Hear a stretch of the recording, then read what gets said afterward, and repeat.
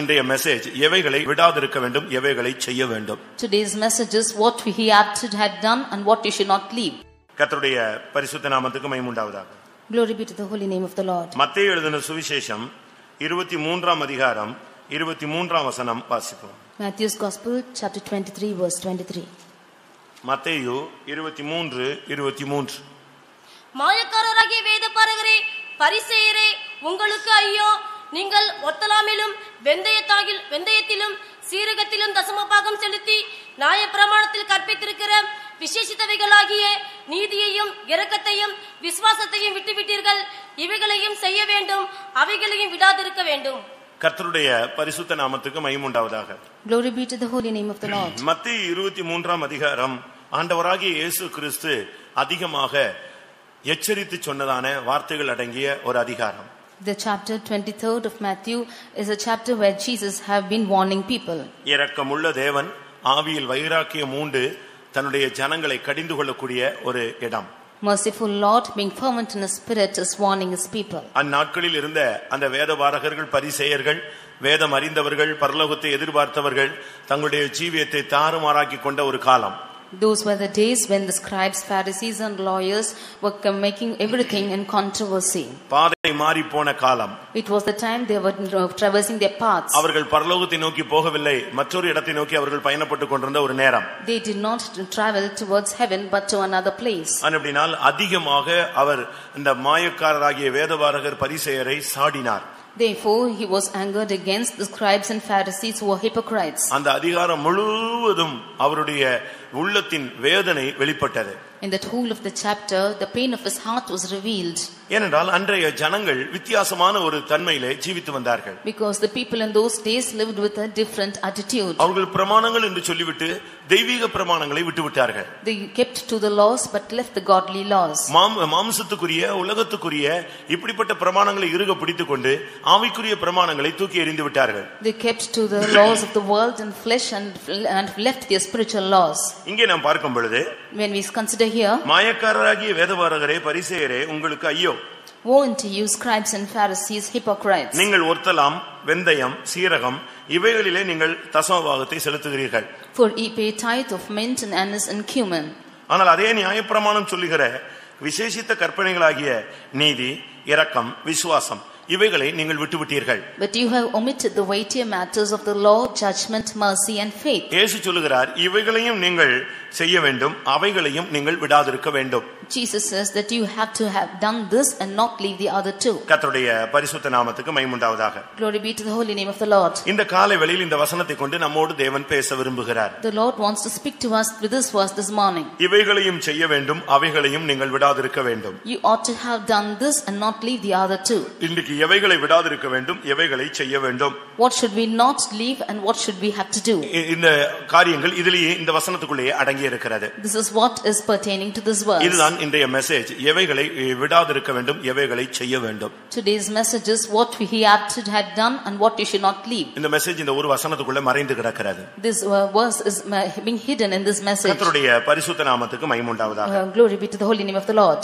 மாயக்காரராகிய வேதபாரகரே பரிசேயரே உங்களுக்கு ஐயோ என்று சொன்னார். He said, woe unto you scribes and Pharisees, hypocrites. இயேசு ஐயோன்னு சொன்ன ஒரு சிலர்ல இவர்கள் அடங்கி விட்டார்கள். Of the few that Jesus said woe, these also come into it. தேவனே ஒரு மனிதனை பார்த்து ஐயோ என்று சொன்னால் அவனுடைய வாழ்வு அவனுடைய வருங்காலம் அவனுடைய நித்திய வாழ்வு எப்படி இருக்கும் என்பதை நீங்களே கணித்துக் கொள்ளுங்கள். If God himself calls a man woe, then see how his future and his eternal life would be. கிறிஸ்தவ வாழ்க்கை ஒரு மாயக்காரனுடைய வாழ்க்கை அல்ல. Christian life is not a hypocritical life. கிறிஸ்துவுக்குள் வருவதற்கு முன்பு நாம் எப்படி வாழ்ந்திருந்தாலும் சரி, before coming into Christ, however we might have lived, இதற்குள் வந்த பின்பு நம்முடைய வாழ்க்கையிலே மாயத்தின் தன்மையை நாம் வேரோடு பிடுங்கி இருக்க வேண்டியது அவசியம். After coming into this, we should have deep rooted out the hypocritical things. அருமையானவர்களே, நமக்குள்ளே இந்த வருஷத்துக்கு பின்பும் இன்னும் மாயக்காரரின் தன்மைகள் இருக்கிறதா?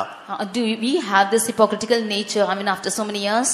இன்னைக்கு நாம் மாயக்காரர்களாக இருந்தால் நாம் எங்கே போய் சேருவோம்? If we be hypocrites, where will we go land to? சபைக்குள்ளே வந்த பின்பு உன்னுடைய மாயக்காரனுடைய தன்மையை நீ களைந்திருக்க வேண்டியது அவசியம். After coming into this church, you should have cast away the tendency of the hypocrites. சிலர் வருடங்கள் போனாலும் இன்னும் அந்த மாய தன்மையிலே அவர்கள் விடுபட முடியாமல் இருக்கிறார்கள். Some of them, even after years have passed by, they are not able to leave this hypocrisy. அருமையான தேவனுடைய பிள்ளைகளே, உங்களில் எத்தனை பேருக்கு இன்னும் நீங்கள் மாயக்காரராக இருக்கிறீர்கள் என்கிற ஒரு உணர்வு இருக்கிறது? Dear children of God, how many of you do feel that you still are hypocritical? அதாவது இங்கே ஒரு வாழ்க்கை, வெளியே ஒரு வாழ்க்கை. Because you are living a life here and a life outside. ஒரு இடத்துல தலையை காட்டுகிறது, ஒரு இடத்துல வாலை காட்டுகிறது. You are showing a tail on one hand and the tail and your head on the other side. இங்கே side. விசுவாசி, வெளியே போனால் அவிசுவாசி. You are a believer here, outside you are an unbeliever. ஒரு விசுவாசி எங்கே போய் தன்னுடைய ஜீவியத்தில் இருந்தாலும் அவன் அங்கேயும் அவன் விசுவாசியாக தான் வாழ்ந்து காட்ட வேண்டும். Wherever a believer should go, and he should live as a believer even there. உலகத்தில் உங்களுக்கு பல ஸ்தானங்கள், உயர்வுகள், பதவிகள், இப்படி பண்ண அனுபவங்கள் இருக்கலாம். ஆனால் அந்த பதவியில் இருந்தாலும் நீ விசுவாசி என்கிற பதவிதான் மிகவும் முக்கியமானது. You might have many positions and authorities in the world, but the most important position is of a believer. பேதுரு கூட ஒரு இடத்துல மாயம் பண்ணினதாக வேதம் சொல்லுகிறது. Even for Peter we say that he was hypocritical for some time. பர்னபா கூட அந்த மாயத்தினாலே எழுப்புண்டான் என்று கலாத்தியர் 2ஆம் அதிகாரத்திலே பவுல் பேசுகிறார். You see in Galatians 2nd chapter Paul says that Barnabas also was driven away by hypocrisy. ஆளுக்கு ஏற்றது போல வேஷம் போடுவது. He put on the fashion according to man. அது தவறு பிரியமானவர்களே. It is wrong. நீ இங்க இருக்கும் பொழுது விசுவாசிதான், வெளியே போனாலும் விசுவாசிதான். Even when you are here you are a believer, when you go outside you are a believer. ஏனென்றால் தேவனுடைய நாமம் உனக்கு தரிக்கப்பட்டிருக்கிறது. Because you have been put on the name of the Lord. பழைய புதிய ஏற்பாட்டு சபை துவக்கத்திலே விருத்த சேதனத்தை குறித்த ஒரு பெரிய குழப்பம் இருந்தது. In the beginning of the New Testament church there was a confusion concerning the circumcision. ஒரு சரியான முடிவெடுக்க முடியாமல் அந்த நாட்களில் குழம்பிக் கொண்டே இருந்தார்கள். They were confused without able to take a good decision.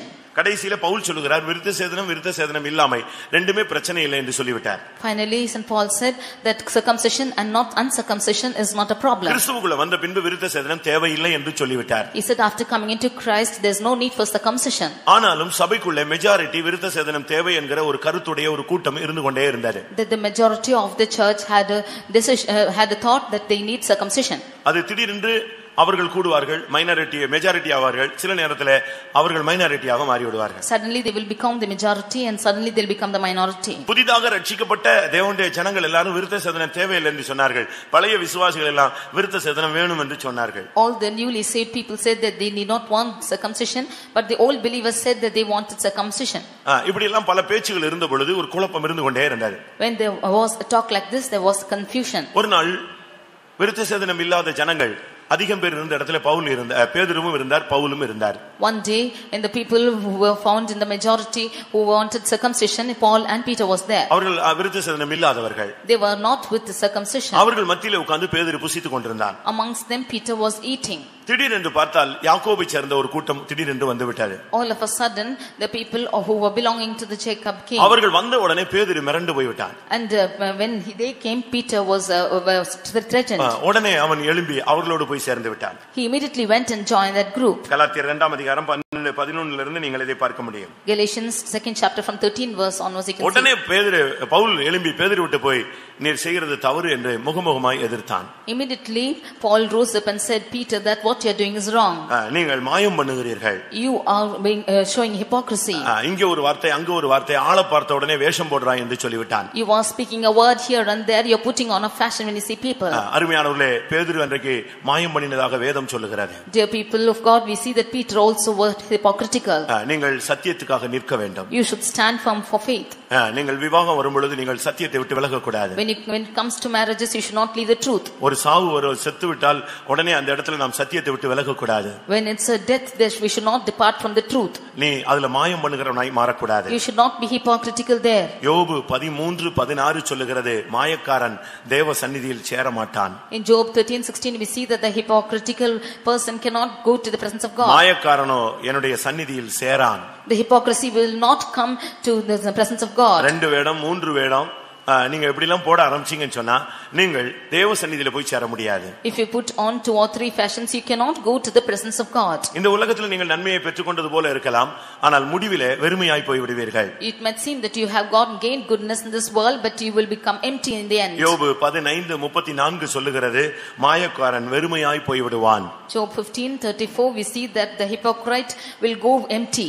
உன்னுடைய வாழ்க்கையில முடிவிலே உனக்கு பிரதிபலன் இல்லாமல் போய்விடும். In the end of your life you will have no reward. ஆவிக்குரிய தேவனுடைய ஜனங்கள் மாயக்காரராக நாம் ஜீவிக்க கூடாது. The spiritual people of God should not live as a hypocrite. இந்த மாயக்காரனுடைய இன்னொரு தன்மை என்ன? What is the other tendency of this hypocrite? தன்னுடைய வாயினாலேயே எல்லாத்தையும் கெடுப்பான். He will spoil everything by his mouth. மாயக்காரனுக்கு வாயை கட்டுப்படுத்த முடியாது. Those who are hypocritical cannot control their mouth. வார்த்தையை கட்டுப்படுத்த முடியாது. They cannot control their words. எண்ணங்களை கட்டுப்படுத்த முடியாது. They cannot control their thoughts. இருதயத்தை கட்டுப்படுத்த முடியாது. They cannot control their heart. நீதிமொழிகள் 11:9 பார்க்கும் பொழுது, Proverbs 11:9 when we see, அங்கே மாயக்காரன் மிகுந்த நன்மைகளை கெடுப்பான்.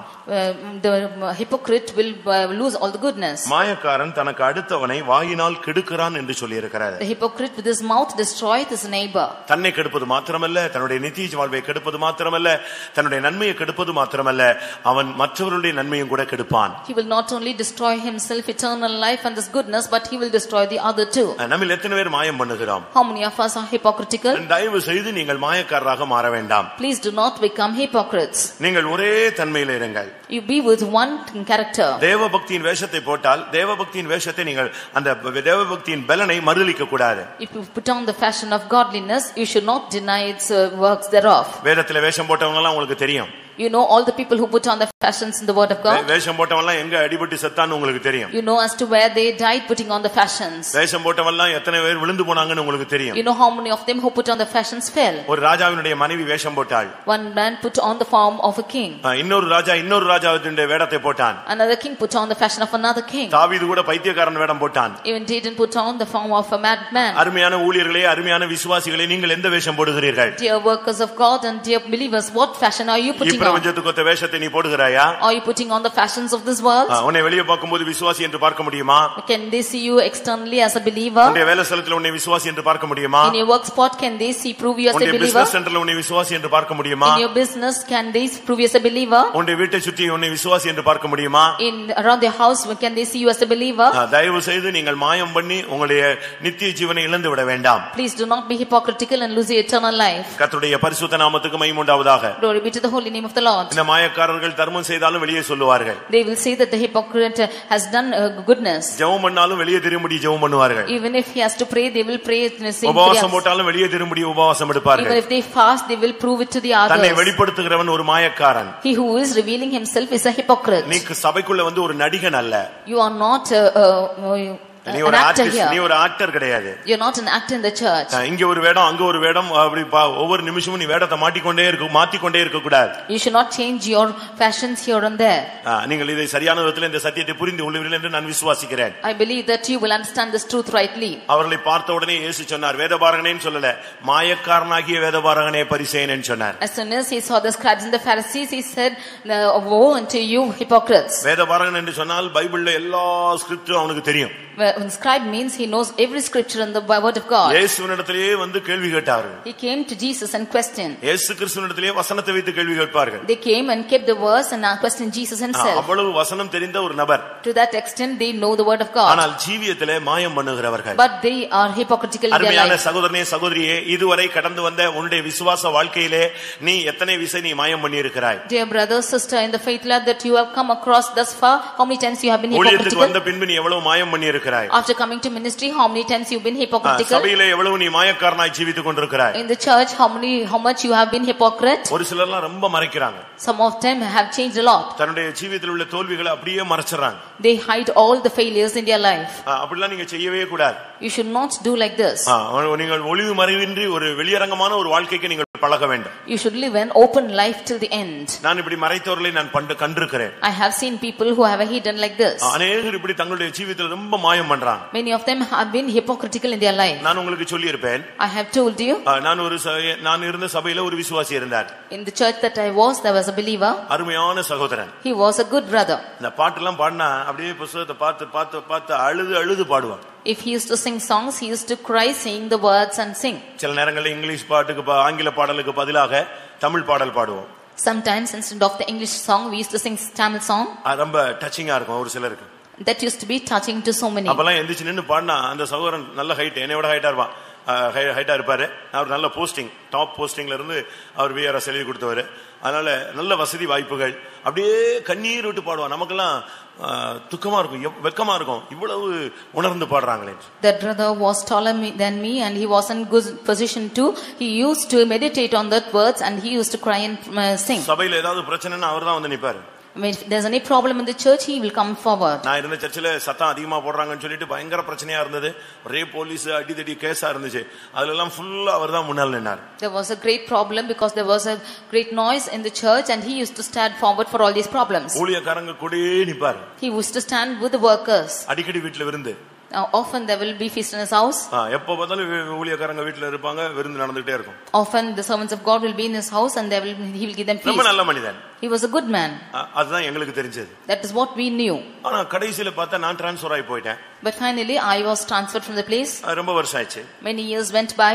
நான் இன்னொரு இடத்துல இருக்கும்போது ஒரு முக்கியமான கூட்டம் நடந்தது. மேக்ஸிமம் ஊழியக்காரங்க என் இடத்துல இருந்தாங்க. When I went to another place for meeting, all the workers, the maximum workers were with me. அந்த விசுவாசி இருந்த சபையினுடைய ஊழியக்காரர் எங்க இடத்துல இருந்தார். And the servant of God of that believers church was with me too.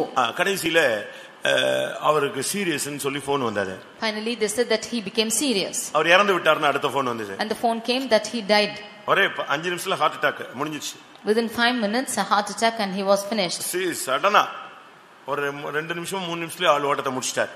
All of a sudden his within 2 or 3 minutes his race was over. ஊழியக்காரங்க போறதுக்குள்ள அவருடைய ஓட்டம் முடிந்து விட்டது. Before the servants of God went to that place, his race was over. அவர் ஒரு நல்ல விசுவாசி, முக்கியமான விசுவாசின உடனே சென்டர் பாஸ்டர் அவங்க யாரெல்லாம் அடக்கத்துக்கு போகணும், யார் பிரசங்கம் பண்ணணும் எல்லாமே ரெடி பண்ணிட்டாங்க. Because he was a good believer, the center pastor arranged as to whoever has to go for the burial service. Our IAS குவார்ட்டர்ஸ்ல தங்கி இருந்தார். He was staying in the terrace quarters. IAS quarters. IAS quarters. எல்லாரும் பெரிய ஸ்தானத்துல உள்ளவங்க மத்தியில தான் அவருக்கு வீடு இருந்தாரு. And his house was in the midst of big positions. திடீர்னு பார்த்தால் Suddenly சாயங்காலம் அடக்கம்னு சொல்லிட்டு சிஸ்டர்ஸ் எல்லாம் உட்கார்ந்து பாடிட்டு இருக்காங்க. when the sisters were sitting and singing song that the evening was burial service, திடீர்னு பார்த்தா ஒரு வேன்ல ஒரு குரூப்பே வந்தாங்க. Suddenly a group came in a van. ஒரு வயசான அம்மா, An old mother, 2-3 பையங்க, நல்ல வயதான பையங்க, ரொம்ப பெரிய வசதியான குடும்பத்தை சேர்ந்த பையங்க 2 பேர் வந்தாங்க. And 2-3 boys of a grand family came. அதாவது ரொம்ப முதிர்ச்சியான வயது, ஒரு 30 வயசு 35 வயசு. They were also in an old age like 30-35 years. நேரா வந்தாங்க. They came straight. பாடியை பார்த்தாங்க. They saw the body. அழுதான். And they cried. அப்படியே பாடியை தூக்கிட்டான். And they took the body and went off. சாயங்காலம் அடக்கம், அவன் பாடியை அப்படியே ஃப்ரீசரை தூக்குனா, தள்ளினா, பாடியை தூக்கிட்டான். Evening was the funeral, but he opened the freezer box and took the body and went. சாயங்காலம் அடக்கம். Evening is the funeral. எல்லாரும் ஓடி போனாங்க. And all of them ran. அந்த மனைவி அமைதியா உட்கார்ந்து அழுதுகிட்டு இருக்கா. அவளுக்கு சத்தியம் தெரியும். That wife sat and she was crying because she knew the truth. 2 பையங்க, இந்த மனைவிக்கு உள்ள பையங்க 2 பேர். இவன் ஓடி போய் எங்க டேடியை ஏன் எடுக்கிறான்னா, அவன் சொன்னா உனக்கு டேடி இப்பந்தாண்டா, நான் தான் ஒரிஜினல் சன்னு, இவர் எனக்கு தான் டேடின்னு சொல்லிட்டு தூக்கிட்டு போயிட்டான். Those two. புரியுதா உங்களுக்கு எல்லாருக்கும்? சொல்லுங்க. The 2 young boys said, why are you taking my dad? They said, today only he's your dad, but he's my dad before itself. அப்பதான் எல்லாருக்கும் தெரிஞ்சிட்டு இவருக்கு ஏற்கனவே ஊர்ல ஒரு மனைவி 2 பிள்ளைங்க இருந்திருக்காங்க. ஐயா எல்லாத்தையும் கையை கழுவிட்டு இங்க வந்திருக்கிறார். Only then all of them knew that he had a wife and children and his native and he's come here. இங்க வந்து அவர் வேலைக்கு போய் நல்ல ஒரு மனைவி கட்டி அழகா செட்டில் ஆயிட்டாரு. அது கலத்தி விட்டுட்டு சுத்தமா விட்டுட்டாரு. அது ஒரு பட்டிக்காட்டுல மாட்டிக்கிச்சு. கடைசியில சாவுல வந்தாங்க, வந்து தூக்கிட்டு போயிட்டாங்க. அப்பதான் தெரியும் இவருடைய original. He just abandoned them and he came and he got a wife here, and only when in his death his originality was known. நீ போடுற வேஷம் ஒரு நாள் களையும். Your fashion will one day depart. ஒரு நாள் உன் வேஷம் எல்லாம் போய்டும். One day your fashion will all go. ஒரு நாள் நரி ஊளையிடும், அப்பொழுது நரி போட்ட வேஷம் கண்டுபிடிச்சிருவாங்க. One day the fox will cry and the fashion will be shown. அப்படினால மாயக்காரனாய் இந்த சபைக்குள்ள நீ இராதே, கர்த்தர் ஒரு நாள் உன்னை வெளியரங்கமாய் கொண்டு வந்து நிறுத்துவார். Therefore be not an hypocrite in the church. One day the Lord will bring you into an open show. மாயக்காரராகிய வேதபாரகரே, this hypocritical scribes, மாயக்காரராகிய பரிசேயரே, hypocritical Pharisees. வேதபாரகன் சொன்னா நல்ல வேதத்தை அறிஞ்சு தேறினவன். எஸ்ரா ஒரு தேறின வேதபாரகன் என்று சொல்லி இருக்கிறார். We see that Ezra was a scribe who was alert. இன்னைக்கு நம்மில் எத்தனை பேர் வேதபாரகர்களாக இருக்கிறோம்? How many of us are scribes today? ரெண்டு விதமான வேதபாரகர்கள் வேதத்திலே சொல்லப்பட்டிருக்கிறார். There are two kinds of scribes in the word of God. ஒன்று தேறின வேதபாரகன். அப்படினா என்ன அர்த்தம் தெரியுமா? வசனத்தை படிச்சது மாத்திரமல்ல, வசனத்தை ஜீவியத்திலே கைக்கொண்டவர்கள். One who is a perfect scribe means they are not only reading the word of God but also living according to it. எஸ்ராவை குறித்து நீங்கள் படித்திருந்தால், when you read about Ezra, 7ஆம் அதிகாரத்திலே பார்க்கும் பொழுது, reading in 7th chapter, 10ஆம் வசனத்திலே, verse 10, கர்த்தருடைய வேதத்தை ஆராயவும் அதின்படி செய்யவும் அவைகளை உபதேசிக்கவும் எஸ்ரா தன் இருதயத்தை பக்குவப்படுத்தியிருந்தான். அவன்தான் தேறின வேதபாரகன் என்று 6ஆம் வசனம் சொல்லுகிறது. In verse 10 we see that Ezra had prepared his heart to seek the law of the Lord and to do it, to teach in Israel statutes and judgments, and in verse 6 he said that he is a ready scribe. அவன் வேதத்தை ஆராய்ந்தவன் படித்தவன் மாத்திரமல்ல, அதின்படி செயல்படுத்தின ஒரு மனிதன். He was not only searching the scriptures, he was also doing according to it. ஆனா புதிய ஏற்பாட்டிலே இயேசு கிறிஸ்து இருந்த காலங்களில் இருந்த வேதபாரகர் எப்படிப்பட்டவங்க தெரியுமா? அவங்க எல்லாரும் மாயக்காரர்கள். But the scribes in the time of the New Testament when Jesus lived, they were all hypocrites. அவங்க எல்லாரும் நரகத்தின் மக்கள்கள். They were all people of hell. எரேமியா 8:8ல இந்த வேதபாரகனை சொல்லி இருக்கிறது, வேதபாரகன் ஒரு கல்லை இழுத்தானி என்று சொல்லி இருக்கிறார். In Jeremiah 8:8 we see that a scribe took a stone. மத்தேயு 5:20ல இவர்கள் நீதியை தான் பேசிட்டே இருப்பாங்களே தவிர இவர்கள் தெய்வீகமாக வாழ்ந்தவர்கள் அல்ல.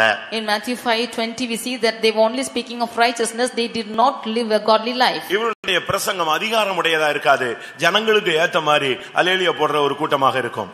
Their message will not be for the godliness, but it will be only to put hallelujah for the people. சத்தியமா பேச மாட்டாங்க, பூசி மெழுகி பேசுவாங்க. They will not speak the truth as the truth, but they will just ஜனத்துக்கு ஏத்த மாதிரி பிரசங்கத்துக்கு ஏத்த மாதிரி ஜனங்களை கொண்டு வரது இல்ல, ஜனத்துக்கு ஏத்த மாதிரி பிரசங்கம் பண்ணுகிறவர்கள். They will preach only according to the people, not according to the truth. நீங்கள் இந்த வேதபாரகர்களாக இருக்கிறீர்களா? Are you scribes like this?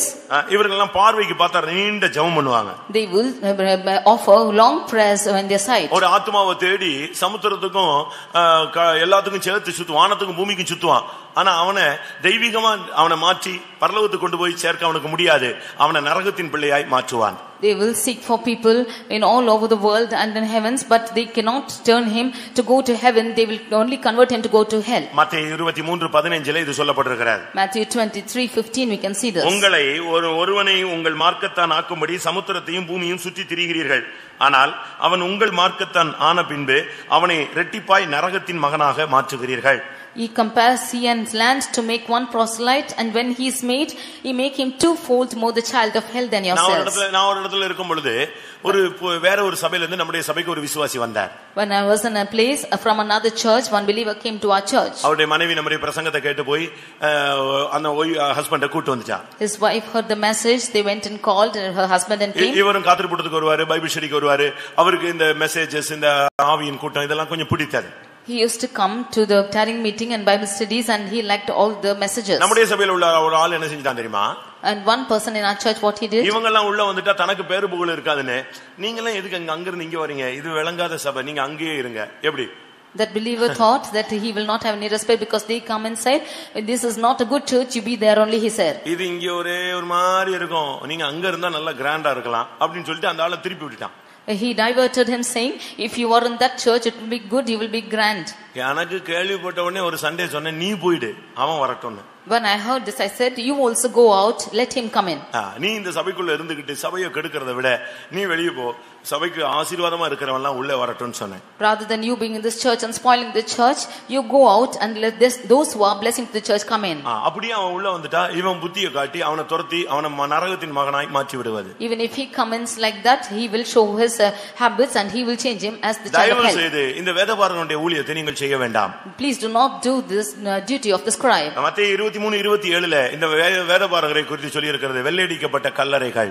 In Matthew 23:27 we see that the scribes are on white sepulchres. உங்களுடைய வாழ்க்கை எப்படி இருக்கிறது? How is your life? உனக்குள்ள நித்திய ஜீவன் இருக்கா? உள்ள ஒரு கல்லறை இருக்கா? Do you have eternal life or white sepulchre in you? உனக்குள்ள எலும்புகளும் அசுத்தங்களும் நிறைந்திருக்கா?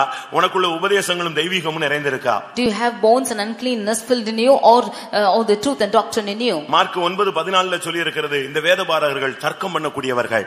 In Mark 1:16 you can see that these scribes are the ones who are causing confusion. அருமையானவர்களே, இந்த கூட்டத்தை பார்த்து இயேசு சொன்னார், மாயக்காரராகிய வேதபாரகரே. Here looking unto this group he says that the hypocrites who are scribes. அடுத்து பரிசேயர்களை சாட ஆரம்பித்தார். Nextly he is condemning the Pharisees. இது இந்த protest பண்ற ஒரு கூட்டம். These are the groups who are protesting. இல்லாவிட்டால் பரிசேயனா பிரிஞ்சவன்னு அர்த்தம். All the Pharisees are the ones who are separated. அவங்க சத்தியத்துக்காக பிரிந்தவர்கள், ஆனா சத்தியத்திலே நிலை பெறாதவர்கள். They separated themselves for the truth but did not stand by the truth. இவங்களுக்கு உபவாசம் தான் முக்கியம். For them fasting is important. இவங்களுக்கு தசமபாகம் தான் முக்கியம். For them tithes are important. லைஃப்ல ஒருத்தன் சரியா உபவாசம் எடுத்து சரியா தசமபாகம் கொடுத்தானா பரலோகத்துக்கு போய்டுவான். இப்படி ஒரு பிரசங்கம் பண்ற கூட்டம் அந்த நாட்கள்ல பரிசேயர் கூட்டம் இருந்தது. The Pharisees were a group who were preaching that if you offer the tithes and you fast you can go to heaven. லூக்கா எழுதின சுவிசேஷம் 18ஆம் அதிகாரத்துல 10, 12 இந்த வசனங்களில பார்க்கும் பொழுது அந்த பரிசேயன் ஜெபம் பண்ண ஆரம்பிச்சா அவன் தன்னுடைய தசமபாகத்தையும் தன்னுடைய உபவாசத்தையும் தான் ரொம்ப முக்கியப்படுத்தி பேசினான் என்று சொல்லி இருக்கிறது. In Luke's Gospel 18 chapter 10-12 we can see that the Pharisee when he prayed he only insisted about his fasting. வாரத்துல நீ ஜெபம் பண்றதும் உபவாசமும் தசமபாகமும் இது பெரிய முக்கியமான சாதனை அல்ல. You fasting or praying or your tithes is not an important thing. வாரத்தில் 2 தடவை உபவாசிக்கிறேன். I fast for 2 times a week. என் சம்பாத்தியத்தில் எல்லாம் நான் தசமபாகம் செலுத்துகிறேன். And give my tithe of all my earning. இதுதான் பரிசேயனுடைய அறிக்கை. This is the confession of the Pharisee. பிரியமானவர்களே, இப்படிப்பட்ட ஒரு அறிக்கை உங்களுக்குள்ள இருக்கிறதா? Do you have such a confession in you? ஒரு சிலருக்கு உபவாசம் இதுதான் அவங்களுக்கு எங்கேயோ யாரு இப்படி கத்து கொடுத்தான்னு எனக்கு தெரியல. Some of them keep on fasting as to I do not know how they were taught. அந்த உபவாசத்தை ரொம்ப மெச்சி பேசுவாங்க. தண்ணி குடிக்காம ஃபாஸ்டிங் போட்டேன், அத போட்டேன், இத போட்டேன். நீ சொல்லி காட்டிட்டேனாலே அதனுடைய பிரதிபலனை நீ அடைந்து தீர்ந்தாயிற்று. But they will greatly speak of their fasting that they did not drink. But if you should tell this then you have received your reward. நீங்க யாருக்கும் இந்த பிரசங்கம் பண்றேன்னு நினைக்க கூடாது. நான் சொன்ன வசனத்தின் அடிப்படையிலே உங்களுடைய வாழ்க்கை அமையுமானால் நீங்கள் நம்மில் யாருக்கு இது வசனம் ஒத்து போகிறதோ அவர்கள்தான் மாயக்காரராகிய வேதபாரகர் பரிசேயர்கள். Do not think I am preaching for somebody else. If this verse is coinciding with your life, they are the Pharisees and the scribes hypocrites. எத்தனை நாள் உபவாசம் போடுற அத குறித்து மெச்ச உனக்கு பெருமை இருக்கிறதா? Do you have a pride concerning your fasting? உன்னுடைய தசமபாகத்தை குறித்து உனக்கு பெருமை இருக்கிறதா? Do you have a pride concerning your tithes? நான் உங்களுக்கு பின்பாக சொல்லுகிறேன். I will tell you later. Mark 8:15ல பார்க்கும் பொழுது பரிசேயருடைய புளித்த மாவை குறித்து எச்சரிக்கையாக இருங்கள். Mark 8:15 we can see you be aware of the leaven of the Pharisees. பரிசேயனுடைய கையில புளிப்பில்லாத அப்பம் கிடையாது, புளித்த மாவு மட்டும் தான் உண்டு. In the hands of the Pharisee he has a leaven. புளிப்பில்லா அப்பம் யார் புசிப்பது? பஸ்கா புசிக்கிறவன் புளிப்பில்லா அப்பம் புசிப்பான். Only those who are eating the Passover will eat unleavened bread. சபையிலே கிறிஸ்துவோடு பரிசுத்தவான்களோடு தேவனோடு தேவனுடைய பிள்ளைகளோடு விசுவாசிகளோடு புறஜாதியரோடு சமாதானமா இருக்கிறவன் புளிப்பில்லா அப்பத்தை புசிப்பான். Those who have peace with the church, with the other people, with the Gentiles and with their co-members, only he will eat of the unleavened bread. குடும்பத்திலே மற்றவர்களிடத்திலே சபையிலே ஊழியரிடத்திலே தேவனோடு ஐக்கியம் இல்லாதவன் ஒரு புளித்த மாவு என்று வேதம் சுட்டிக்காட்டுகிறது. Those who do not have the fellowship with this family or church or with God or with the servants of God, this the word of God says that there are leaven bread. உன்னுடைய வார்த்தை மற்றவனை துக்கப்படுத்தி அது புளித்து போக வைக்க கூடாது. Your word should not grieve the others and it should not make him leaven. இன்னைக்கு अनेகர் அப்படித்தான் இருக்கிறார்கள். Today many of them are found in this state. உன்னுடைய வாயிலிருந்து புறப்படுகிறது புளித்த மாவா புளிப்பில்லா மாவா? The words which are coming out of your mouth, is it leaven or unleavened? மத்தேயு 15:12 பார்க்கும் பொழுது Matthew 15:12 இந்த பரிசேயன் இடறக்கூடிய மனிதன். This Pharisee is one இடறி போவான். He will stagger in his path. பரிசேயர் இந்த வசனத்தை கேட்டு இடறல் அடைந்தார்கள். The Pharisees heard these words and they were offended. இந்த இவனுக்கு பெந்தேகோஸ்தே பிரசங்கங்கள் ஒரு இடறலாய் காணப்படும். These Pentecostal messages will make you offend. இப்படி பேசலாமா? Can they talk like this? சர்ச்சில் இப்படி பேசுறாங்களே. They are speaking like this in the church. இவங்க மட்டும் தான் இப்படி பேசுறாங்க. Only they are speaking like this. இப்படி எல்லாம் சொல்லுவாங்க. அவங்களுக்கு வசனத்தின் நிமித்த இடறல். They are being offended because of the word of God. நீ பரிசேயனா இருந்தாதான் இந்த வசனம் உனக்கு இடறலா இருக்கும். நீ தேவனுடைய பிள்ளையாக இருந்தால் இந்த வசனம் உனக்கு இடறலா இருக்காது. உன் இருதயத்தை குத்தி அது உன்னை செவ்வைப்படுத்துகிற ஒரு ஆயுதமாக இருக்கும். Only if you are a Pharisee you will be offended by the word of God. If not you will be pricked by the words and you will be rectified. நீ பரிசேயனா இருந்தால் தேவனுடைய ஆலோசனையை தள்ளி தள்ளிக்கொண்டே இருப்பாய். If you are a Pharisee, you will put away the counsel of God. லூக்கா 7ஆம் அதிகாரத்திலே பார்க்கும் பொழுது Luke's Gospel chapter 7 7ஆம் அதிகாரம் 30ஆம் வசனத்திலே verse 30, தங்களுக்கு கேடு உண்டாகும்படியாக அவர்கள் தேவனுடைய ஆலோசனையை தள்ளிவிட்டார்கள். they rejected the counsel of God against themselves that and be not baptized. தேவனுடைய ஆலோசனையை தள்ளிவிட்டால் உன்னுடைய ஜீவியத்திலே நீ ஒரு பரிசேயன். If you reject the counsel of God, you are a Pharisee.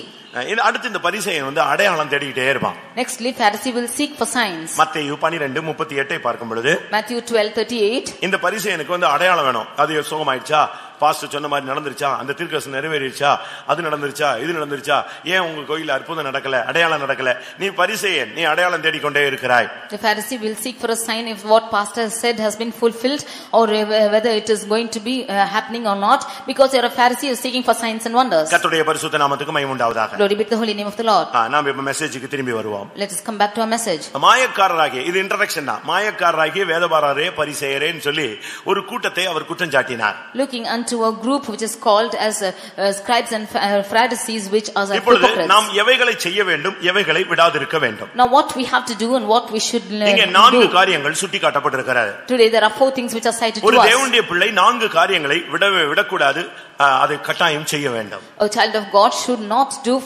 not leave 4 things. He has to do it. இவைகளையும் செய்ய வேண்டும், அவைகளையும் நீ விடாதிருக்க வேண்டும். You should do these things and should not leave the others too. ஒரு தேவனுடைய பிள்ளையினுடைய வாழ்க்கையில இந்த 4 காரியங்களை கர்த்தர் எதிர்பார்க்கிறார். In the life of a child of God, the Lord expects all these 4 things. இந்த மாயக்காரராகிய வேதபாரகர் பரிசேயர் என்ன செய்றாங்கன்னா, ஒன்னு செய்றாங்க, 3 விட்டுறாங்க. The hypocritical scribes and Pharisees do the one thing and leave the 3. இயேசு சொன்னார், நீ இதையும் செய்யணும் அதையும் செய்யணும்னு சொன்னார். Jesus said you have to do this and the others too.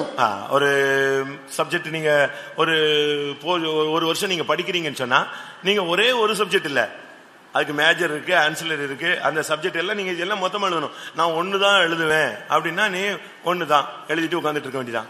If you are studying something, then you have a major and ancillary and should write everything. If you only say that you will study one portion, then you have to sit like that. அதுக்கு இருக்கிற subject எல்லாத்தையும் நீ எழுதணும். The related subjects also you should write. அதுபோல தான் ஞானஸ்நானமும் பரிசுத்தாவியும் இணைந்த ஒரு subject அது. Even so, the Holy Spirit and the baptism is united. ஜலத்தினாலும் ஆவியினாலும் பிறவாவிட்டால் ரெண்டுமே இணைஞ்சு இருக்கணும். அபிஷேகம் ஞானஸ்நானம் மட்டும் பெற்றா பிரயோஜனம் இல்ல. அபிஷேகம் இருந்தாதான் ஞானஸ்நானம் பெற்றதுடைய அர்த்தமே இருக்கு. If you are born of water and of spirit, both are united subjects. There's no use if you are anointed alone. If you have to take baptism, it is also united with it. கர்த்தருடைய பரிசுத்த நாமத்துக்கு மகிமை உண்டாவதாக. Glory be to the holy name of the Lord. இந்த ஜனங்கள் இந்த தசம பாகத்தை முக்கியப்படுத்தி விட்டு கேரக்டரை விட்டுட்டாங்க. These people gave importance to the tithes and left their character. இன்னும் சரியா சொன்னா பணத்தை முக்கியப்படுத்தினானே தவிர பரலோகத்தை முக்கியப்படுத்தவில்லை. He gave importance to money and not to heaven. அவங்களுக்கு தசம பாகம் மட்டும் தான் மெயினா இருந்தது. For them importance was given to tithes. எப்படி செய்வான் தெரியுமா? What will he do? வீட்ல 100 கிராம் சீரகம் வாங்கிட்டானா, if he gets 100 grams of mint in his house, உடனே என்ன செய்வான்? immediately what he'll do? ஒரு கை சீரகத்தை எடுத்து ஒரு பேப்பர்ல முடிச்சு வச்சிரு. He will take one handful and wrap it up in a paper. கொஞ்சம் வெந்தயம் வாங்கிட்டானா, if you get an anise, அதுல ஒரு கை எடுத்து வச்சு ஒரு முடிச்சு போட்டு வச்சுக்குவான். he will take a handful and will wrap it up. எப்ப தேவாலயத்துக்கு வரானோ அப்போ வந்து அந்த தசம பாகத்தை கொடுப்பாங்க. Whenever he comes to the temple of God, then he will give the tithe of it. இது சிபிஎம்ல இருந்துச்சு, இப்பனா அது காணோம், என்னன்னு தெரியல. This was also former in CPM, now it's not found. நாங்க சிபிஎம்க்கு புதுசா வந்தபோது எங்க வீட்ல அரிசி ஏதாவது வாங்கிட்டாங்கன்னா கொடுத்து விடுவாங்க. நான் அதை வாங்கிட்டு வந்து எனக்கு பழக்கம் இருக்கு. When we newly came to CPM, if they get rice in my house, they used to send towards me. I used to see that. அப்ப வந்து ரசனா வந்து புதுசா வந்த ஒரு காலம். It was that newly come time. Rasna juice இருக்குலையா, அது புதுசா பூமியில வந்தது. And rasna came newly that time. அப்ப என்ன செய்வாங்க தெரியுமா? சர்ச்சுக்கு போனா ரசனா கொடுப்பாங்க. நான் சொல்லுவேன், என்கிட்ட கொடு காணிக்கே, நான் கொண்டு போய் நிச்சிட்டு வரேன், சர்ச்சில் போய் கொடுக்குறேன். அதை வெயில்ல நீ வந்து வருவேன், அங்க சிஸ்டர்ஸ் இதை வாங்கிட்டு ஒரு ரசனா கொடுப்பாங்க, அதை குடிச்சிட்டு ஓடி போயிடுறது. When they used to get my house, I used to say we'll go give it in the church, and when the sisters used to give that rasna, I used to come and drink it and go. Sunday ஸ்கூல்ல ஒரு மிட்டாய் கொடுப்பாங்க, அது வரைக்கும் உட்கார்ந்துட்டே இருக்கிறது. They will give a sweet in the Sunday school, I will sit for that. மிட்டாயை கொடுத்துட்டானா அதோட ஜோர்ல அடுத்த ஸ்டார்ட்ல வெளிய போயிடுறது. And as soon as they give the sweet, I used to go the next moment. அதனால இந்த ட்ரிப் இங்க பார்த்தா மிட்டாயை கொடுக்கறதுலன்னு நினைக்கிறேன். கொடுக்கறாங்களா தெரியல. யோசிச்சு பாருங்க. நம்முடைய இவங்க வந்து தசம பாகத்தை எத்தனை பேர் முக்கியப்படுத்துகிறீர்கள்? How many of you give importance to tithes? புதிய ஏற்பாட்டுல தசமமே கிடையாது. There is no tithes in the New Testament at all. நம்ம நல்லதா போச்சுன்னு யோசிக்கிறீங்களா? Do you think it's good? நான் இன்னும் கொஞ்சம் அதிகமாக சொல்லுகிறேன். And I tell you even more than this. வேதம் என்ன சொல்லுகிறது? What does the word of God say? லூக்கா 18ல அந்த பரிசேயன் சொல்லுகிறான், நான் என் சம்பாத்தியத்தில் எல்லாம் தசமபாகம் செலுத்துகிறேன். Luke 18, the Pharisee says that I am giving tithe of all my earnings. வாரத்தில் 2 தரம் உபவாசிக்கிறேன். And I fast twice a week. என் சம்பாத்தியத்தில் எல்லாம் தசமபாகம் செலுத்துகிறேன். And I give tithes of all that I possess. ஆனா வேதம் என்ன சொல்லுது தெரியுமா? But what does the word of God say? இது பழைய ஏற்பாடு. This is the Old Testament. புதிய ஏற்பாட்டுல வந்த பின்பு நீ தசமபாகம் செலுத்த கூடாது, அதை விட அதிகமாக செலுத்த வேண்டும். But in the New Testament it is said that you should not pay tithes but above it. மத்தேயு 5:20 பார்க்கும் பொழுது Matthew 5:20 when we see வேதபாரகர் பரிசேயர் என்பவர்களுடைய நீதியிலும் உங்கள் நீதி அதிகமாய் இராவிட்டால் பரலோக ராஜ்யத்தில் பிரவேசிக்க மாட்டீர்கள் என்று உங்களுக்கு சொல்லுகிறேன். For I say unto you that except your righteousness shall exceed the righteousness of the scribes and Pharisees, ye shall no case enter into the kingdom of heaven. கர்த்தருடைய பரிசுத்த நாமத்துக்கு மகிமை உண்டாவதாக. Glory be to the holy name of the Lord. அப்படியானால் இந்த ஜனங்கள் என்ன செய்றாங்க? ஒர்த்தலாம், வெந்தயம், சீரகம் இதுலெல்லாம் தசமபாகம் கொடுத்துட்டு ஆனா தெய்வீகமா ஜீவிக்க வேண்டிய நீதி, இரக்கம், விசுவாசம் மூன்றையும் அவர்கள் விட்டு விட்டார்கள். If so, these people are giving importance to the mint, anise and cumin, and they have left the weightier matters of law, judgment, mercy and faith. அன்றைக்கு இருந்த ஆசாரியனும் தன்னுடைய பாக்கெட் நிறைஞ்ச உடனே அவனும் அமைதியா போயிட்டே இருந்தான். Even the priest that day when his pocket was filled, he went silently. சம்பாத்தியத்தை எல்லாம் கொடுத்துட்டியா? Have you given of all your earnings? வீட்டு வாடகையில கொடுத்துட்டியா? Have you given the rent of your house? அந்த சொத்துல கொடுத்துட்டியா? Have you given the share of that? சீரகத்துல கொடுத்துட்டியா? Have you given of the mint? இப்படி ஒண்ணு கேட்டு clear பண்ணிட்டு right எல்லாம் கொடுத்தாச்சு, ரைட் ஓகே முடிஞ்சது, நீ பரலோகம் போயிடுவேன்னு அனுப்பி விட்டான் அன்னைக்கு இருந்த ஆசாரியன். After asking him and clearing his accounts, he'll say that he will go to heaven and send him. இன்னைக்கு அநேக சபைகள் அப்படித்தான் இருக்கு. Today in many churches this is the state found. மாடு எங்க போய் மேஞ்சாலும் சரி, பால் மட்டும் இங்க வந்து கறந்தா போதுங்கறான். Wherever the cow should graze, only the milk should be milked here. அவனை பத்தி அவனுக்கு கவலையே கிடையாது. He's not worried about him at all. இயேசு என்ன சொன்னாரு? தசமபாகத்து முக்கியம் இல்லப்பா, அது வேணும், ஆனா அதே நேரத்துல நீதி, இரக்கம், விசுவாசம் இது இல்லன்னா நீ பரலோக ராஜ்யத்துல போக முடியாது. Jesus said that it is needed that you have to pay the tithe, but without judgment, mercy and faith you cannot go to the heaven. தசமபாகம் என்பது ஆதியாகமம் 14ல தான் ஃபர்ஸ்ட் பைபிள்ல என்டர் ஆகுது. Tithe is being firstly introduced in Genesis chapter 14. Abraham யுத்தம் செய்து ஜெயித்து வந்த பொழுது, when Abraham got victory over his battle, 4 சக்திகளை அவன் மேற்கொண்டு திரும்பி வந்த பொழுது, when he overcame 4 powers and came, 5 ராஜாக்களை அவன் மீட்டு கொண்டு திரும்பி வந்த பொழுது, when he redeemed 5 kings and came back, ஆதியாகமம் 14ஆம் அதிகாரத்திலே மெல்கிசேதேக்கு அவனுக்கு எதிராக வந்தான். in Genesis 14 chapter the Melchizedek came ahead of him. அந்த இடத்தில்தான் ஆபிரகாம் அவனுக்கு தசமபாகத்தை ஃபர்ஸ்ட் கொடுக்கிறான். It was at this place that Abraham paid firstly tithes. உன்னதமான தேவனுடைய ஆசாரியனாய் இருந்த அந்த சாலேமின் ராஜாவுக்கு ஆபிரகாம் எல்லாவற்றிலும் தசமபாகம் கொடுத்தான். Abraham paid the tithe of everything that he had to the God of Shalem. எல்லாவற்றிலும் தசமபாகம் கொடுத்தான். He gave tithe of everything. கர்த்தர் தனக்கு என்னென்ன கொடுத்தாரோ எல்லாத்திலும் தசமபாகம். He gave everything tithe and what the Lord. உங்களுக்கு அந்த பிராக்டீஸ் இருக்கா? Do you have the practice of this? நீங்க உங்களுடைய தசமபாகத்துல எப்படி இருக்கீங்கன்னு எனக்கு தெரியாது. தேவைப்பட்டா நான் ஒரு பைபிள் ஸ்டடியில தசமபாகத்தை பத்தி தனியா ஒரு சப்ஜெக்ட் எடுக்கிறேன். I do not know how you are in this tithes. If necessary I will take a Bible study. அது இப்படி பொது மீட்டிங்ல பேசுறது அவ்வளவு நல்லா இருக்காதுன்னு யோசிக்கிறேன். I think it's not good to speak in common meetings. அந்த தசமபாகத்தை வாங்குவதற்கு யாருக்கு தகுதி இருக்கிறது? Who has the eligibility to get the tithes? தசமபாகத்தை வாங்கணும்னா அவன் மெல்கிசேதேக்காக இருக்க வேண்டும். If he has to obtain the tithes, he should be a மெல்கிசேதேக்கின் முறைமையில வந்து ஊழியக்காரனாக இருக்க வேண்டும். Or he should be a servant of God under the order of Melchizedek. மற்றவர்கள் ஏதாவது ஊழியம் செய்தால் நீங்கள் காணிக்கை வாங்கிக் கொள்ளுங்கள், தசமபாகத்தை வாங்கி மாட்டிக்கொள்ளாதீர்கள். If anybody else does the ministry, you can get the offerings but do not get the tithes and be caught in it. ஒரு விசுவாசி என்று சொன்னால் அவன் மெல்கிசேதேக்கின் கையிலே அவன் தசமபாகத்தை கொடுத்து பழக வேண்டும். If it's a believer, he should learn to give the tithes in the hands of the Melchizedek. மற்ற யாருக்கும் அந்த உரிமையை வேதம் சுட்டிக்காட்ட ஒழுங்குபடுத்தவே இல்லை. The word of God does not give the authority to anybody else. இன்றைக்கு அநேகர் தசமபாகத்தை கொடுக்கிறார்கள், வாங்குகிறார்கள், செய்கிறார்கள். அது அவங்கவங்க அழைப்பை பொறுத்தது. Today many of them are receiving and giving tithes, but it's according to their calling. கர்த்தருடைய பரிசுத்த நாமத்துக்கு மகிமை உண்டாவதாக. Glory be to the holy name of the Lord. இவங்க தசமபாகத்தை மட்டுமே முக்கியப்படுத்தி வாழக்கூடிய பரிசேயர் கூட்டம். This the scribes who are giving importance to the one only to the tithes. Subscription அதாவது சந்தாவை கட்டிட்டா போதுமானது. Only if they pay the subscription, that's sufficient. அந்த அதாவது என்னென்ன ஆஃபரிங் போட்டுருப்பாங்க அதை கட்டினா போதுமானது. அப்படி அல்ல நம்முடைய சபை. If you pay such and such an offering, that is sufficient. It's not so in our church. ஒரு சிலருக்கு எங்க காணிக்க போடணும், என்ன செய்யணும் ஒண்ணுமே தெரியாது. பாவம், ஏழைப்பட்ட விவரம் தெரியாதவர்கள். Some of them do not know as to how they should offer and where they should give and so on. உபாகமம் 12:13 சொல்லுது, கண்ட இடத்துல உன்னுடைய பலியை நீ செலுத்த கூடாது. Deuteronomy 12:13 we see that you should not offer your offering anywhere else. கண்ட இடங்களிலே உன்னுடைய சர்வாங்க தகன பலியை நீ செலுத்தாதே. You should not offer your whole burnt offering anywhere else. உபாகமம் 12, 13, 14 நீங்கள் இதை பார்க்க முடியும். In Deuteronomy 12, 13 and 14 you can see this. கண்ட இடமெல்லாம் நீ உன் சர்வாங்க தகன பலிகளை இடாதபடி எச்சரிக்கையாயிரு. You be cautious that you not beware that you not offer your sacrifice anywhere. தெரிந்து கொள்ளும் இடத்தில் மாத்திரம் நீ பலியிட்டு அங்கே உனக்கு அங்கே உள்ள போதகர்கள் எதை கற்பிக்கிறார்களோ அதை மாத்திரம் நீ செய்வாயாக. You learn வாசிங்கள். கண்ட இடமெல்லாம் நீ உன் சர்வாங்க தகன பலிகளை இடாதபடிக்கு எச்சரிக்கையாயிரு. உன் கோத்திரங்கள் ஒன்றில் கர்த்தர் தெரிந்து கொள்ளும் இடத்தில் மாத்திரம் நீ உன் சர்வாங்க தகன பலியிட்டு நான் உனக்கு கற்பிக்கிற யாவையும் அங்கே செய்வாயாக. அந்த சர்ச்சில் நீ கர்த்தர் உனக்கு சொல்ற இடத்துல மட்டும் நீ அந்த மெல்கிசேதேக்கின் முறைமையில் உள்ள இடத்துல மட்டும் அந்த தேவன் தெரிந்து கொண்ட இடத்துல மட்டும் நீ செலுத்தி அங்கே உனக்கு கற்பிக்கிற யாவையும் நீ செய்வாயாக. You offer the burnt offerings where the Lord is commanding you to offer, and thou shalt do what all you should do there only. சரி, இப்போ சில காரியத்தை அப்படியே தசமபாகம் கொண்டு வந்து கொடுக்க முடியாது. Sometimes you cannot pay the tithes as it is. என்ன பண்றது? What can you do? இதெல்லாம் பழைய ஏற்பாட்டுல பயங்கரமான கேள்விகள் இருக்கிறது. There was such a question in the Old Testament. உபாகமம் 14ல in Deuteronomy chapter 14 தசமபாகத்தை குறித்து ஒரு தெளிவான அறிக்கை இருக்கிறது.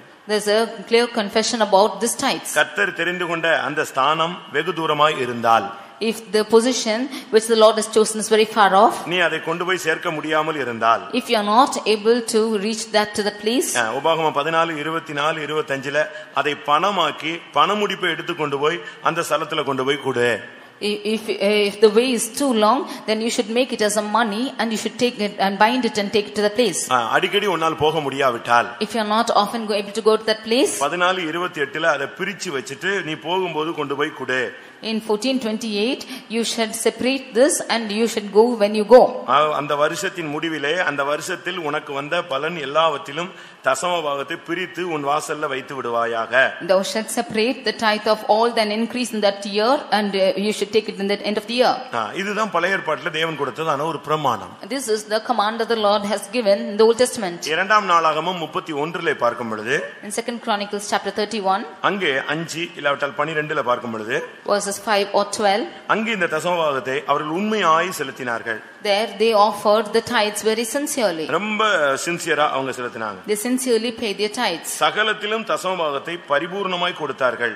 They gave wholeheartedly of all the tithes. 12ஆம் வசனத்துல பார்க்கும் பொழுது, in verse 12, உண்மையாய் எடுத்து வைத்தார்கள். they faithfully offered it.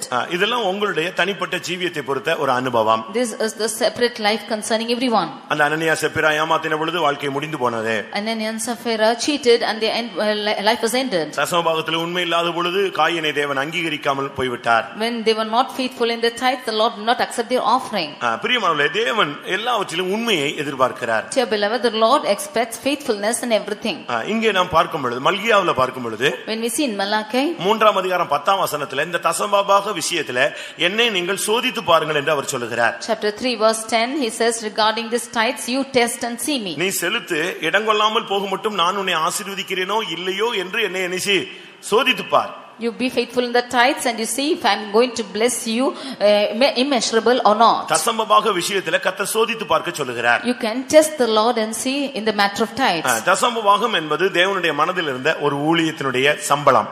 Tithes is it was in the mind of God and it was a formality according to it. அது ஊழியர்களுக்குரிய ஒரு சம்பளம்னு வசனம் இருக்கு. நான் இப்ப அதுக்குள்ள போக விரும்பவில்லை. That is the wages for the servants of God. நீங்கள் உங்களுடைய தசமபாகங்களை எப்படி செலுத்துகிறீர்கள்? How are you paying your tithes? ஒரு சிலர் சொல்றாங்க எல்லாம் வசதியா தான் இருக்காங்க, நம்ம வேற யாருக்காவது கொடுக்கலாம். Some of them say that they are very facilitated people, you can give to somebody else. இப்போ ஒரு சிலருடைய மெண்டாலிட்டி அப்படி வந்துருச்சு. Some of their minds have come like this. நல்லா கட்டி வச்சிருக்காங்க, நல்லா வசதியா இருக்காங்க, இங்க கொடுக்கறத விட எங்கயாவது ஏழைகளுக்கு கொடுத்தா எவ்வளவு நல்லா இருக்கும் அப்படிங்கிற ஒரு புது மெண்டாலிட்டி வந்திருக்கிறது. Some of them have in their mind that they are living in good facilities, we can give their tithes somewhere else. நான் சொல்றேன் அது சத்தியம் தான். I say that is truth only. அத நீ எக்ஸ்ட்ராவா செய்யணும். You do it in extra. அதாவது இந்த தசமபாகத்தை நீ டச் பண்ணிட்டு சாபத்தை வாங்காத அளவுல இத கிளியர் பண்ணிட்டு அத உற்சாக காணிக்கையாக நீ செலுத்தலாம். Don't touch this tithes, but you offer it as a willing offering. இதுதான் சத்தியம்.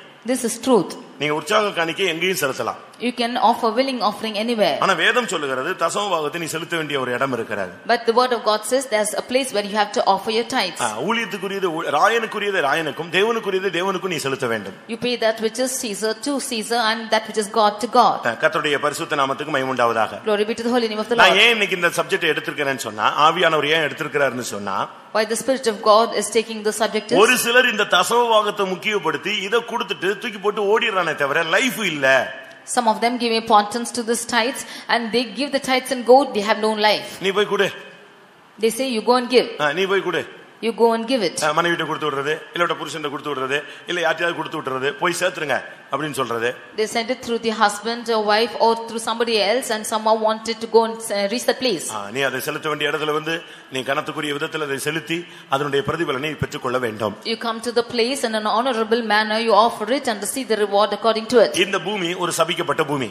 This world is a cursed place. நீ வருத்தத்தோடு அதன் பலனை புசிப்பாய் என்று வேதம் சொல்லுகிறது. The word of God says that in weariness you will eat the fruit of it. அப்படியானால் இந்த இந்த சபிக்கப்பட்ட பூமியில நீ சம்பாதிக்கிறது எல்லாமே சாபத்துக்குரியது. It's so in this cursed land all that you are earning is to curse. இந்த சாபத்தை இந்த 10ல் 1ல கர்த்தர் அதை எடுத்து விடுகிறார். This curse has been taken off by 1/10 of your earnings. அந்த சம்பாத்தியத்துல 10ல் 1 நீ தேவாலயத்துல போடும்போது இந்த சாபம் உன்னை விட்டு போய் விடுகிறார். When you give the 1/10 of your earnings, this curse is just departing from you. சாபம் தேவனுடைய வீட்டுக்கு வருகிறது, ஆசீர்வாதம் 9% யார் வீட்டுக்கு போயிடுது? உன் வீட்டுக்கு போயிடுது. The curse is coming to the church of God and the 9% of blessings returns to home. இதுதான் சத்தியம். This is the truth. சாபத்தின் தோஷம் தேவனுடைய வீட்டுக்கு வந்து விடுகிறது, ஆசீர்வாதத்தின் ஜீவன் உனக்குள்ள வந்து விடுகிறார். The curse and the effect of it is coming to the church of God, but the blessing is following you to இதைத்தான் house. பவுல் சொல்லுகிறார், நாங்கள் மரணத்தை சுமக்கிறோம் உங்களுக்கு ஜீவனை கொடுக்கிறோம் சொல்றார். This is what St. Paul says, that we are bearing the death and we are giving you life. நாங்கள் மரண வாசனை நீங்கள் ஜீவ வாசனைன்னு சொல்றார். We are the scent of death, but you are the scent of life. ஆவிக்குரிய ஜீவியத்தில் நீங்க இந்த சத்தியத்தை தெளிவாக புரிந்து கொள்ள வேண்டும். In the spiritual angle you should understand this truth clearly. தசம பாகத்தை குறித்து தெளிவான அறிவை நீங்கள் பெற்றுக்கொள்ள வேண்டியது அவசியம். You should have a clear knowledge of the tithes. அதுக்காக தசம பாகம் சொல்லிட்டு எண்ணி எடுத்து கொண்டு வந்து தத்தக்க புத்தகன்னு வரக்கூடாது. உன்னுடைய நீதி அதிகமா இராவிட்டால் நீ தேவனுடைய ராஜ்யத்தில் பிரவேசிப்பது கடினம். You should not count your tithes and just bring, except your righteousness exceed that the Pharisees, you should not enter the kingdom of God. உனக்கு கர்த்தர் என்னெல்லாம் கொடுக்கிறாரோ அதெல்லாம் நீ தசம பாகம் செலுத்து. All what the Lord is giving you, you pay your tithes. ஒன்றை சொல்லிக் கொள்ள விரும்புகிறேன். One thing I want to say, யாராவது வட்டிக்கு பணத்தை கொடுத்துட்டு வாங்கிட்டு அதுல தசம பாகம் கொடுக்காத. you do not get anything for usury and give a tithe of it. Second point. Secondly, டவுரியில தசம பாகத்தை கொடுக்காத. do not give a tithe of your dowry. அப்படி கொடுத்திருக்காங்க. And some of them have paid like போன this. வாரம் pastor எங்களுக்கு ஊழியர்களுக்கு சொல்லும்போது சொல்லிட்டாரு, டவுரியில யாராவது கொடுத்தா வாங்காத, தொற்றாத, தூக்கி விட்டுரு, அவன் தூக்கிட்டு ஓடி போயிட்டு. And last week, அது அடுத்தவனை அளவு வச்சு வாங்கின காசு. Last week pastor was telling that if any pay a tithe of the dowry, you should not get it because you have made others to cry and got that. அடுத்தவனுடைய ரத்த காசு. It is the money of the others.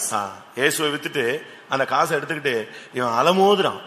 Selling Jesus, taking that money, he was roaming about. அந்த காசை எடுத்துட்டு வீட்டுக்கு வந்தான், நிம்மதி இல்ல. நேர பிரதான ஆசாரியன்ட்ட போனா, அவங்க சொன்னாங்க அது ஓம்பாடு. வேதபாரர்ட்ட போனா, அது ஓம்பாடு. அங்க போனா எல்லாரும் ஓம்பாடுன உடனே நேர கொண்டு போய் காசை எங்க தூக்கி எறிஞ்சிட்டான்? தேவாலயத்துல இருந்தான். அங்க உடனே அங்க உள்ள ஆளு ஓடி வந்து அதை பொறுக்கி, ஐயோ இந்த காசு இங்கே வரக்கூடாது, தூக்கி வெளியே போடு, இது ரத்த காசுன்னு சொன்னான். Because that money was bloodshed money, he took it to his house and he went to the high priest and he went to the scribes and everybody said that it is on your part and therefore he threw the money in the temple of God. 5 லட்சம் வாங்கிட்டு அதுல 50,000 தசமபாகத்தை தூக்கிட்டு என்னவோ இரவும் போலும் சம்பாதிச்ச காசு மாதிரி தூக்கிட்டு வரைய. Getting the 5 lakhs and taking the tithes of it, you think that you have earned and bringing that tithes. உனக்கு கை கால் கொடுத்திருக்காருல, சம்பாதி. And the Lord has given you hands and legs, you earn for it. ஏன் அடுத்தவங்க காசை வாங்கி சாப்பிடுற? Why are you getting others' money and eating? அதை விட நீ பிச்சை எடுக்கலாம். Other than that, you can beg. இந்த டவுரி பணம் வாங்காதீங்க, அது சாபம். Do not get the money for dowry, and that is a curse. Bible படி நீ ரொம்ப ஃபாலோ பண்றேன்னா நீ தான் பொண்ணு வீட்டுக்கு கொடுக்கணும். அப்படிதான் ஈசாக்கு வீட்ல இருந்து போய் கொடுத்தாங்கன்னு பைபிள்ல இருக்கு. If you are following according to the Bible, you only have to give for the girl's house. Eleazar போய் ரெபெக்காளுக்கு எல்லாத்தையும் போட்டு கூட்டி கொண்டு வந்தான். Eliezer went and put the dowry to Rebecca and brought her. அது உன்னால ஃபாலோ பண்ண முடியுமா? Can you do that? அத ஃபாலோ பண்ண முடியுமா? Can you follow it? இப்ப ரொம்ப சிம்பிள் பாலிசி. நீங்க போடுறத போடுங்க, கொடுக்கறத கொடுங்க, எவ்வளவுன்னு சொல்லுங்க, இல்ல கொடுக்கறத கொடுங்க. நல்லா இருக்கு. இது இந்த பிச்சையிலேயே டிசைனான ஒரு என்ன ஒரு ஸ்டைலான பிச்சை இது. This is a different aspect of begging. Whatever you have to put or whatever you are giving, you can give it. உங்க பிள்ளைக்கு தான் போடுறீங்க, அழகா பேசுறான். They beautifully speaking that you are doing only for your daughter. உங்க பிள்ளைக்கு தான் நீங்க செய்றீங்க, எனக்கு இல்ல. It's for your daughter you are going to do, not for me. இதெல்லாம் பெந்தேகோஸ்ல பைபிளை தூக்கிட்டு நீ இதெல்லாம் இந்த வேஷம் எல்லாம் போடக்கூடாது. You should not carry the Bible and put on these fashions. அதுக்காக இன்னும் பொண்ணுக்கும் பையனுக்கும் செட் ஆகலன்னு தெருவா சுத்துறான். காசு கிடைக்கும், இன்னும் அதிகமா கிடைக்குமா, அதிகமா கிடைக்குமா, அதிகமா கிடைக்குமா, அதிகமா கிடைக்குமா, அதிகமா கிடைக்குமா, கிடைக்குமா கிடைக்குமா கிடைக்குமா, கடைசியில வயசாகி போயிருது. He's just roaming about to see that if he will get more money than this, and finally he's becoming aged. கடைசியில இவன் தாத்தாவாயிருவான், அவங்க பொண்ணே ஒருத்தனும் கொடுக்க மாட்டான், ஓசி கூட பொண்ணு கொடுக்க மாட்டான் திருப்பி. Finally he's becoming old and he will never get a girl at all. நீங்க தயவு செய்து இப்படி டவுரிக்காக யாராவது அலையாதீங்க. நீங்க சத்தியத்துக்காக தியாகம் பண்ணுங்க. Please do not go and wander for dowry. You should live for the truth. Pastor இப்படி தான் பேசுவார் அப்படின்றீங்களா? நான் இந்த ஊர்ல இல்ல, எல்லா ஊர்லயும் இப்படி தான் பேசுறேன். You will say that pastor will speak like this. I will definitely speak. நான் சொல்றது சரின்னு சொல்றவங்க அல்லேலூயா சொல்லுங்க. பெண்ணை பெற்றவர்கள் சத்தமாக சொல்லுகிறார்கள். அப்படியல்ல, சத்தியத்துக்காக நீங்க நிக்கணும். You should stand firm for truth. நீங்க சத்தியத்துல நிக்கலன்னு சொன்னா நம்ம இந்த கடைசியில நம்ம வெட்கப்பட்டு போய்டுவோம்.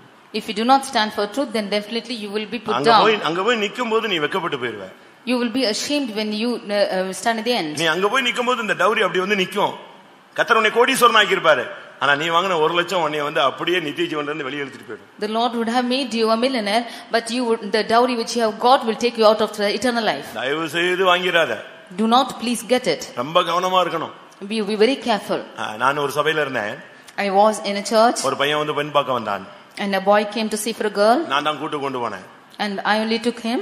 பொண்ணு ஒன்னும் குறைவான தன்மை இல்ல, நல்லா தான் இருந்துச்சு. இவனுக்கு ரொம்ப எக்ஸ்பெக்டேஷன்.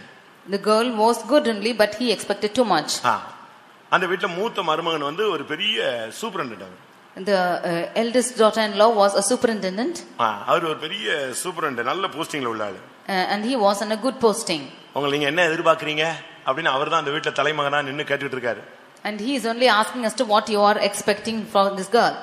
இந்த பையன் வீட்ல சொல்றாங்க, உங்களுக்கு என்ன கொடுத்தாங்களோ அது எங்களுக்கு கொடுத்தா போதும். And this boy's house they are saying, whatever they have given to you, you can give to us. உடனே அவர் சொன்னாரு, ரைட், எனக்கு என்ன கொடுத்தாங்களோ அதை நான் என்ன செய்வேன், உங்களுக்கு வாங்கி தந்துறேன்.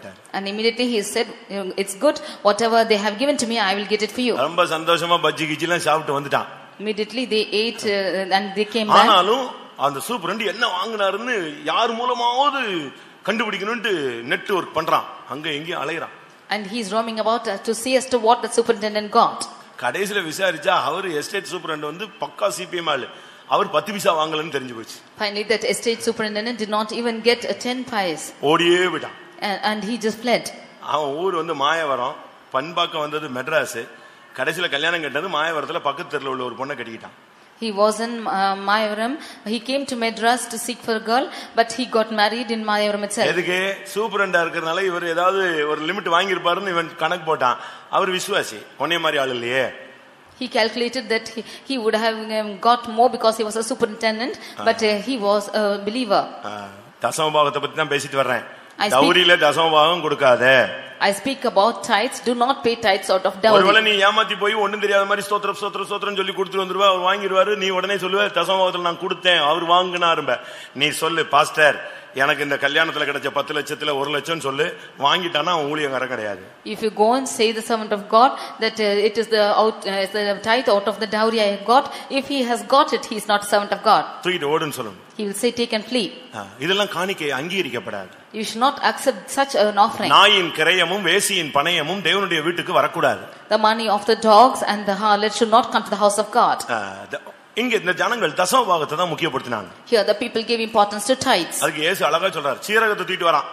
And Jesus beautifully said that he brought out of mint. ஒத்தலாம தூக்கிட்டு வந்தான். He brought anise. வெந்தயத்தை தூக்கிட்டு வந்தான். And he brought cumin.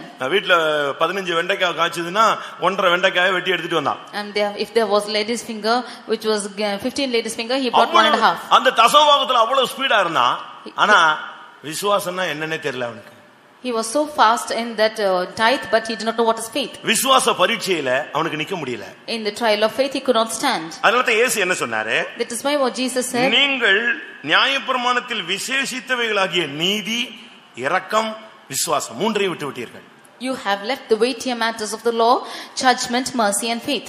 தசமபாகத்தை மட்டும் நீங்க முக்கியப்படுத்தாதீங்க. பெந்தேகோஸ்துல தசமபாகம் முக்கியம் அல்ல, உன்னுடைய கேரக்டர் தான் ரொம்ப முக்கியம். விசுவாசத்தை நீ எவ்வளவு காத்துக்கொண்டாய் அதுதான் முக்கியம். In Pentecost your tithe is not important, but how much ever judgment, mercy and faith you have, that is most important. உனக்கு பணம் முக்கியமா இருக்கலாம். பேதுரு சொல்றார், உன் பணம் உன்னோடு கூட நாசமாய் போக கடவுள்னு தான் சொன்னாரு. For you money might be important, but Peter said let your money go with you. அதனால பணத்தை வச்சு நீ சபையில ஊழியக்காரங்களையோ ஊழியத்தையோ நீ மேனேஜ் பண்ணணும்னு ட்ரை பண்ண கூடாது. Therefore do not try to manage the servants of God with your money. அவர்கள் நீதியை விட்டுவிட்டார்கள். And they have left the judgment. ஒரு தேவனுடைய பிள்ளைக்கு ஒரு நீதி இருக்கிறது. A child of God has a judgment. ஒரு தேவனுடைய பிள்ளைக்கு நீதினா என்ன? What is a judgment to a child of God? Abraham விசுவாசித்தான், அது அவனுக்கு நீதியாக எண்ணப்பட்டது.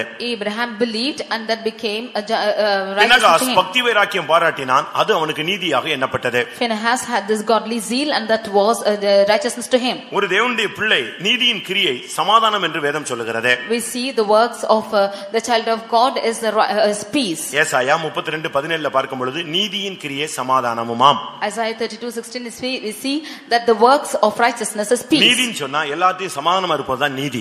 Righteousness means being at peace. முதலாவது தேவனுடைய ராஜ்யத்தையும் நீதியும் தேடுங்கள். He said seek ye first the kingdom of God and his righteousness. பரிசுத்த ஆவி வந்த உடனே உனக்கு சொல்லக்கூடிய ஒரு சத்தியம் நீதியை குறித்து அவர் கண்டித்து உணர்த்துவார். When the Holy Spirit comes into you, he will condemn you of the righteousness. தேவனை நீ எவ்வளவு நேசிக்கிறாய், தேவனுக்காக எவ்வளவு நீ பக்தி வைராக்கியம் பாராட்டுகிறாய், how much you are loving God and how much you are godly zeal.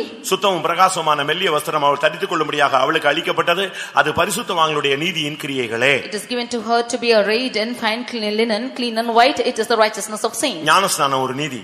And baptism is righteousness. இப்படி இந்த இப்பொழுது இடம் கொடு, இப்படி எல்லா நீதியும் நிறைவேற்றுவது நமக்கு ஏற்றதா இருக்கிறது என்று இயேசு சொன்னார். Now give room, for it is good unto me to fulfill all righteousness. தசமபாகம் முக்கியமல்ல, நீ ஞானஸ்நானம் எடுத்திருக்கிறியா? It is not needful for you to give tithes, but have you been baptized? நீ பரிசுத்த ஆவி பெற்றிருக்கிறியா? Have you received the Holy Ghost? நீ சமாதானமா இருக்கிறாயா? Are you in peace? சத்தியத்துல உனக்கு பக்தி வைராக்கியம் இருக்கிறதா? Have you got the zeal concerning your truth? ஆவியானவர் உனக்குள்ளே நீதியை போதிக்கிறாரா? Is the Spirit of God teaching you righteousness? பரிசுத்தவான்களுடைய நீதி உனக்குள்ளே இருக்கிறதா? Do you have the righteousness of saints in you? இதெல்லாம் இல்லாம நீ தசமபாகம் செலுத்தி என்ன பிரயோஜனம்? Without all this, what's the use of your tithes? நீங்க கூட யோசிச்சு பாருங்க, திருப்பதியில போய் ஒரு நாளைக்கு கோடி கணக்குல காணிக்க போடுறான், ஏதாவது பயன் இருக்கா? Even today you see crores of people are going and offering in Tirupati. ஒரு சிலருக்கு அந்த காணிக்கையினுடைய விலை மதிப்பு, தெய்வீகம், புனித தன்மை அவங்களுக்கு தெரிகிறது இல்ல. Some of them do not know the divinity and the greatness of the offering. நீங்க வந்து காணிக்கை வந்து நீங்க அதை எப்படி எடுக்கறீங்கன்னு எனக்கு தெரியல. I do not know how you are taking the matter of offering. காணிக்கை வந்து ரொம்ப புனிதமானது. Offering is most sacred. அது நீ வலது கை கொடுக்கிறது இடது கை என்ன செய்ய கூடாது, அறிய கூடாது. Whatever your right hand gives, your left should not know. உன்னுடைய எல்லாவற்றிலும் நீ தசமபாகம் செலுத்திட்டு அமைதியா போயிட்டே இருக்கணும். You should offer your tithes of everything and go silently. நான் இவ்வளவு காணிக்கை கொடுத்திருக்கேன், அப்ப சபையில அவங்க என்ன பண்ணிருக்காங்க அப்படிலாம் நீ கேட்டினா முடிஞ்சு போச்சு, நீ கொடுத்திருக்க வேண்டிய அவசியமே கிடையாது. If you see that I have given so much of money, what have they done in the church? There's no need for you to have given the money. காணிக்கை பெட்டியில போட்டுட்டு அதுக்கு பிறகு நீ அதை பத்தி விசாரிக்கவோ யோசிக்கவோ வேண்டியதில்லை. அதுக்கு பிறகு உள்ள கணக்கு அடுத்தவன் அக்கவுண்ட், அவன் என்ன செஞ்சாலும் அவன் தேவனுக்கு கணக்கு கொடுக்கும். You pay it in the offering box and go, and whatever he does, he has to give account of it. கர்த்தருடைய பரிசுத்த நாமத்துக்கு மகிமை உண்டாவதாக. Glory be to the holy name of the Lord. உன்னுடைய நீதி எப்படிப்பட்டதா இருக்கிறது? How is your righteousness? உனக்கு நீதி இருக்கிறதா? Do you have your righteousness? சத்தியத்துக்கு நீ கீழ்ப்படிந்திருக்கிறாயா? Are you obeying to the truth? இவங்க தசமபாகத்தை கொடுத்து நீதியை விட்டுடுறாங்க. They have paid their tithes and left the righteousness. நீங்க ஞானஸ்நானம் எடுக்காம தசமபாகம் கொடுத்து என்ன பிரயோஜனம்? If you do not take baptism, giving tithes, what's the use? பரிசுத்த ஆவி பெறாம நீ தசமபாகம் கொடுத்து என்ன பிரயோஜனம்? Without receiving the Holy Spirit, giving tithes, what's the use? பரிசுத்த ஆவி இல்லனா பரலோகத்துக்கு வர மாட்டே. அப்ப நீ என்ன சொல்லுவ? பரலோகத்துல வந்துட்டு நான் நாசரேத்து சபையில இவ்வளவு ராபோஜனம் என்ன தசமபாகம் கொடுத்தேன் அப்படிம்ப. உடனே அவர் வா சரி, ஓ நீ கணக்குல மிஸ் ஆயிட்ட வந்துரு அப்படின்னு சொல்லுவாரு. பரிசுத்த ஆவி பெறல, நீ ஆவியினால் பரவக்கவில்லை, அந்த இதுல நீ வெளியே போயிருன்னு சொல்லிடுவாரு. Without Holy Spirit, you cannot go into the kingdom of God. If you go to heaven and say that I have paid so much of tithe, he will say, you please stand out because you have not received the Holy Spirit. பணம் பாதாளம் மட்டும் தான் பாயும், பரலோகத்துக்கு பாயாது. Money will go to flow to hell, not to heaven. இந்த உலகத்துல எல்லாத்துக்கும் உதவும், ஆனா சபைக்கு உதவாது. It will help you for everything in the world, not to church. அதனால நல்லது நீங்க புரிஞ்சுக்கணும். நீங்க தசமபாகம் கொடுத்துட்டு ஞானசானமோ பரிசுத்த ஆவியோ பக்தி வைராக்கியமோ இல்லாமல் வாழ்ந்தால் எந்த பயனும் கிடையாது, ஏமாந்துட்டீங்கன்னு அர்த்தம். you paying the tithes, if you do not take baptism or receive the Holy Spirit or live a godly zeal life, then there is no use at all. அப்ப நான் இவ்வளவு நாள் காணிக்கை கொடுத்தல என்ன ஆச்சோ அப்படினு யோசிக்கிறீங்களா? Then do you think as to what happened to the offering that I have given so far? நான் ஒரு இடத்துல இருந்தேன், ஒரு அம்மா சுத்தி ஃபெய்த்தம சுத்தியே வரும். I was in one place and one mother came around the faith home. நான் சொன்னேன் உன் குடும்பத்தை போய் பாரு. I said go look at your family. உனக்கு பெரிய பிள்ளைகள் இருக்கதா கேள்விப்பட்டேன். I heard that you have got grown up children. நீ போயிடுன்னு சொன்னேன். You go. நைட்ல வந்து ஃபெய்த் ஹோம்ல தங்க. நான் சொன்னேன் நைட்ல தங்க கூடாது, வீட்ல போய் தங்க. She said I will come to the faith home and stay in the night. I said no, you have to go home. அது வீட்டுக்கு போகாது, இங்கேயே சுத்தும், காலையில வேலைக்கு போகும், சாயங்காலம் வரும். நான் சொன்னேன் நீ ஃபெய்த் ஹோம்ல அப்படிப்பட்டு இது வந்து சத்திரம் கிடையாது, மடம் கிடையாது, நீ இது வந்து ஃபெய்த் ஹோம், கூட்டத்துக்கு வரலாம், கூட்ட நேரத்துல நைட்ல தங்கலாம், மற்ற நேரத்துல நீ தங்குறதுக்கு உனக்கு அனுமதி இல்லை அப்படின்னு சொல்லி அதை கொஞ்சம் கடிந்து கொண்டேன். I rebuked her saying this is not this is faith home and you should not come and stay like this. You go for a job and go to your house. உன் சொந்த குடும்பத்தை உனக்கு நடத்த தெரியலன்னா நீ விசுவாசி இல்லை. If you do not know how to lead your own house, then you are not a believer. நான் போயிரேன்னு சொன்னேன். I said you please go. அதுக்கு பயங்கர கோவம் வந்துருச்சு.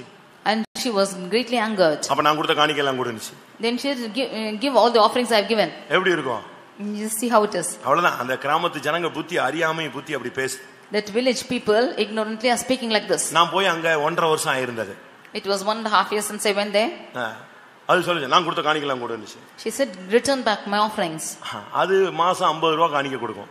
She used to give 50 rupees a month. எனக்கு சூடாய் போச்சு. I became hot. உடனே ரூமுக்கு போனேன், ஒரு 1500 ரூபாய் எடுத்தேன். நான் 1.5 வருஷம் ஆச்சுலையாமா, இந்தமா நீ கொடுத்த காணிக்கை இந்த வச்சுக்கோன்னு சொல்லி கையில கொடுத்துட்டேன். I took 1,500 rupees and said for 1.5 years you have paid this, you keep this for yourself. இல்ல அதுக்கு பிறகு அதுக்கு புத்தி தெரிஞ்சு இல்ல வேணாம்னுச்சு. எம்மா உன் காசே வேணாம், இனி நான் இந்த இடத்தை விட்டு போற வரைக்கும் உன் காசு காணிக்கை இங்க உள்ள வரக்கூடாது, இந்த மடியில போட்டு நான் வந்துட்டேன். Only later she realized, I said until I go from this place I do not want your money at all. ஆனா 1 லட்சம் 2 லட்சம் கொடுத்தவன் வேணா வந்து கடனா நான் எங்க போயிட்டு இருப்பேன்? If she had given 1 lakh or 2 lakhs, then where would I have gone? அதுக்கு ஏதாவது வசனம் சொல்லுவேன்னு நினைக்கிறேன். I should have told some verse, I think. கடைசில கொடுத்து அனுப்பிட்டேன், அது புலம்பிட்டே போயிருச்சு. I gave the money and I sent, she lamented and went. பாவம் அறியாமையில அப்படி போயிட்டு திருப்பி புலம்பிட்டு யார்கிட்டயும் போய் சொல்லிருக்கு இப்படி கொடுத்துட்டாங்க, நீ கேட்டேன் ஆமான்னு, ஐயோ போச்சு உனக்கு சாபம்னு. அடுத்த நாள் வந்து இருக்கிற உண்டியல் பெட்டி எல்லாம் தேடி தேடி போட ஆரம்பிச்சிருச்சு. Somebody said that because she has got that money it will be cursed, and she searched for the offering box and started to put it. பாவம் பரிதாபம். அதுக்கு பிறகு மெண்டல் மாதிரி ஆயிடுச்சு. And finally she became mental. அன்னையிலிருந்து அதுக்கு mental மாதிரி ஆயிடுச்சு. From that day she became mental. அந்த காணிக்கை ரிவர்ஸ் வாங்குச்சு, அதோட அது மெண்டல் மாதிரி ஆகி ஒவ்வொரு ஃபெய்த்தமா போய் ஒவ்வொரு ஃபெய்த்தம்ல எனக்கு ஃபோன் வரும், என்ன உங்க சர்ச்சில் உள்ள ஆளா அப்படின்னு. நான் என்ன சொல்றது, பாவம் அறியாமையில சாபத்தை திரும்பி, சாபம் வேண்டான்னு தான் காணிக்கை போட்டுச்சு, இப்ப எதை வாங்கிக்கிச்சு, இல்ல சாபத்தை எனக்கு தந்துருன்னு வாங்கிக்கிச்சு, வாங்கிட்டா மெண்டல் தான் ஆகணும்.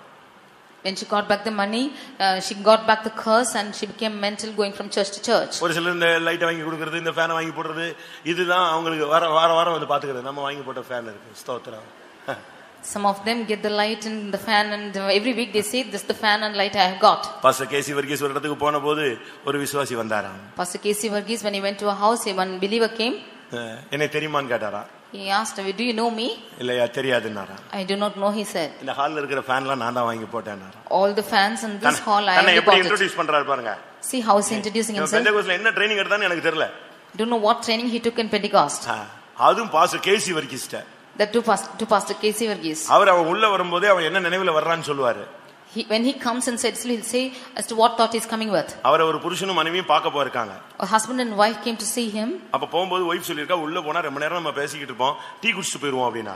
And the wife said we will be speaking for a long time, therefore we'll drink the tea and go. புருஷன் சொன்னாரா, இப்ப போலனா அவர் எங்க போயிட்டாருன்னா போச்சு, நீ வா வந்து tea குடிப்போம்ட்டார். And the husband said if he goes away somewhere then it will be gone, therefore we'll come back and drink the tea. போய் அவங்க இன்ட்ரோ듀ce பண்ணிட்டு உள்ள உட்கார்ந்தாங்க. And they went and introduced themselves and sat down. Tea குடிச்சிட்டு வரலாம்னு யோசிச்சீங்களோ அப்படினாராம். And he thought, do you think that you have drunk tea and come? அவங்களுக்கு வேர்த்து விறுவிறுத்து அப்படியே கிட்டு கிட்டு கிட்டுன்னு ஆயிட்டாங்க. என்னடா இது மைண்ட்ல வர்றதை சொல்றாரு. அவர்ட்ட போய் இவன் நான் தான் வாங்கி போட்ட ஃபேன்னு சொல்லியிருக்கான்.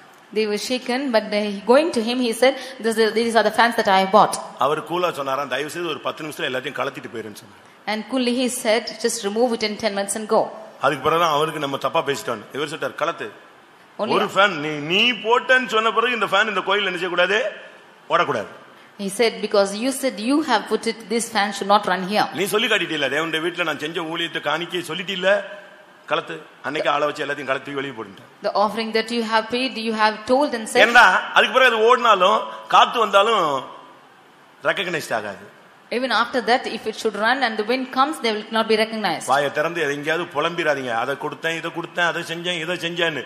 அதோட முடிஞ்சது, அது அந்த கணக்கு முடிஞ்சிருச்சு. அக்கௌண்ட் க்ளோஸ், ஃபைல் க்ளோஸ் பண்ணிடுவார். Please do not open your mouth and say that you have done this and that, with that your account will be closed. நீ பக்தி வைராக்கியம் பாராட்டு, அது நீதியாக எண்ணப்படும். Be zealous to the Lord, that will be accounted as righteousness. நீ தேவனை விசுவாசி, அது நீதியாக எண்ணப்படும். You believe on the Lord, that will be righteousness to you. கர்த்தருடைய பரிசுத்த நாமத்துக்கு மகிமை உண்டாவதாக. Glory be to the holy name of the Lord. இந்த ஜனங்கள் தசமபாகத்தை கொடுத்துட்டு இவங்க நீதியை விட்டுவிட்டார்கள். These people paid their tithes and left the judgment. நீ பக்தி வைராக்கியம் ஜீவிக்கணும். அதை விட்டுட்டு நீ தசமபாகம் கொடுத்துட்டு நான் கொடுத்துட்டேன்னு சொன்னீனா ஒரு கணக்கு சேராது. அக்கிரம செய்யக்காரன் தான் கடைசில பேர் கிடைக்கும். You can be zealous, but if you say that I have given the tithe and finally he will say that you are wicked. அடுத்ததாக நீங்கள் நீதியை விட்டுவிட்டீர்கள், இரக்கத்தையும் விட்டுவிட்டீர்கள். You have left mercy. கிறிஸ்தவ வாழ்க்கையினுடைய அடிப்படை சத்தியமே இரக்கம்.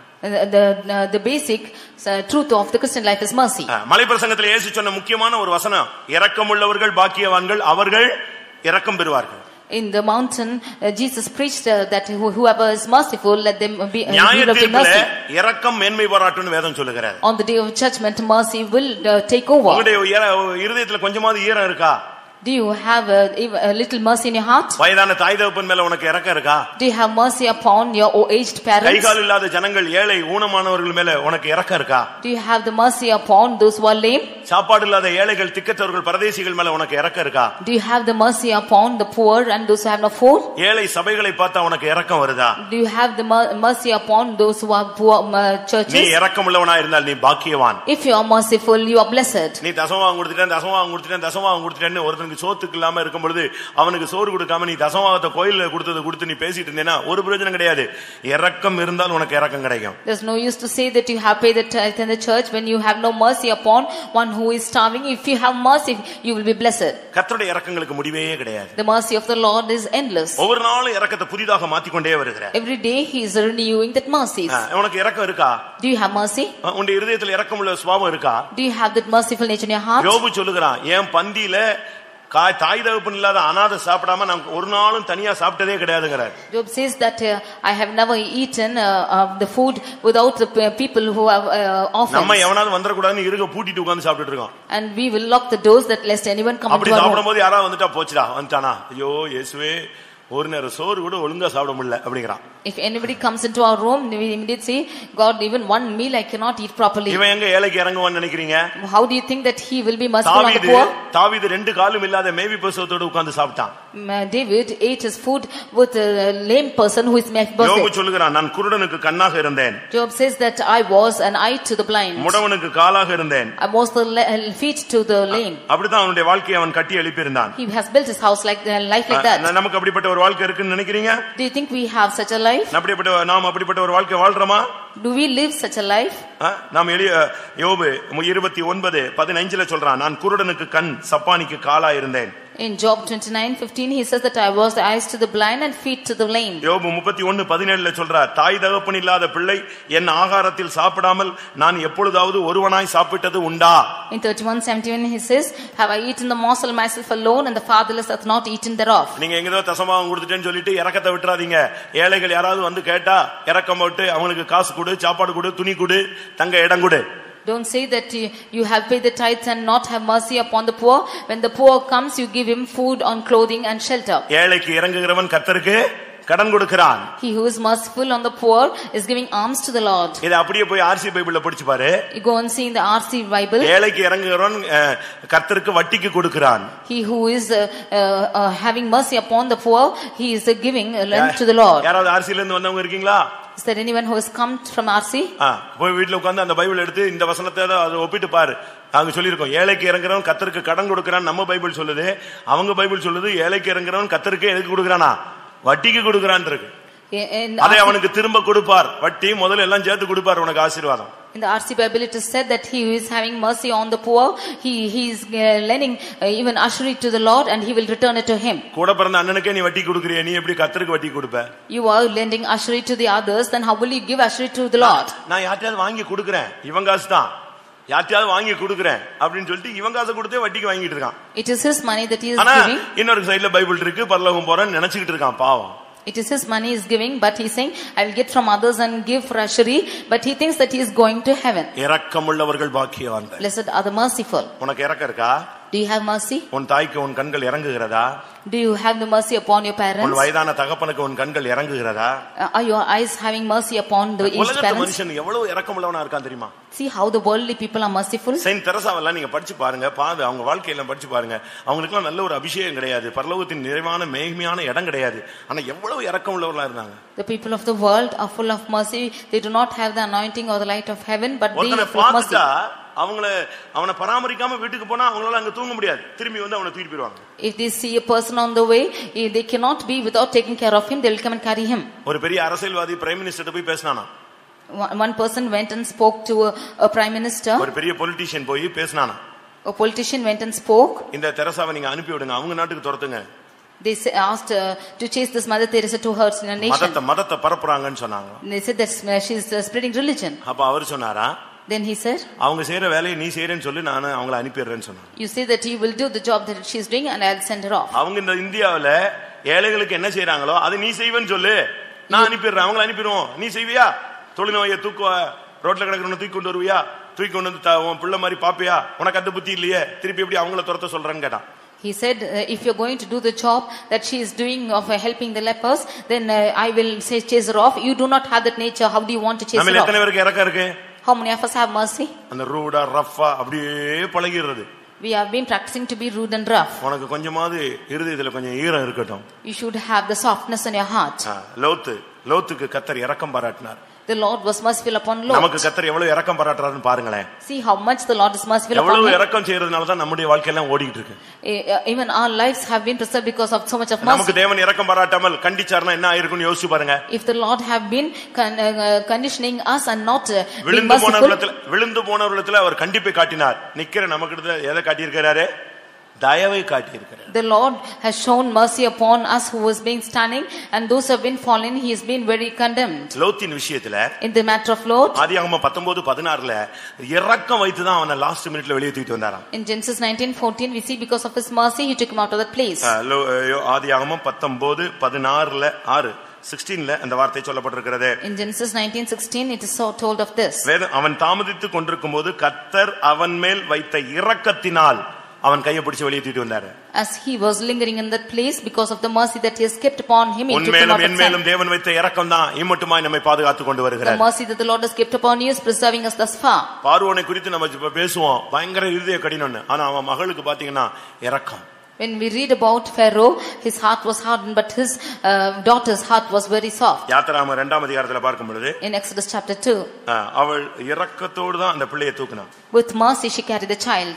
யாத்திராகமம் 2:6ல பார்க்கும் பொழுது Exodus 2:6, அவள் அந்த குழந்தையின் மேல் இரக்கமுற்று அதை தூக்கினாள். She had compassion on that babe and she carried her. அந்த பார்வோனுடைய குமாரத்திக்கு இருக்கிற இரக்கம் கூட உனக்கு இல்லையே.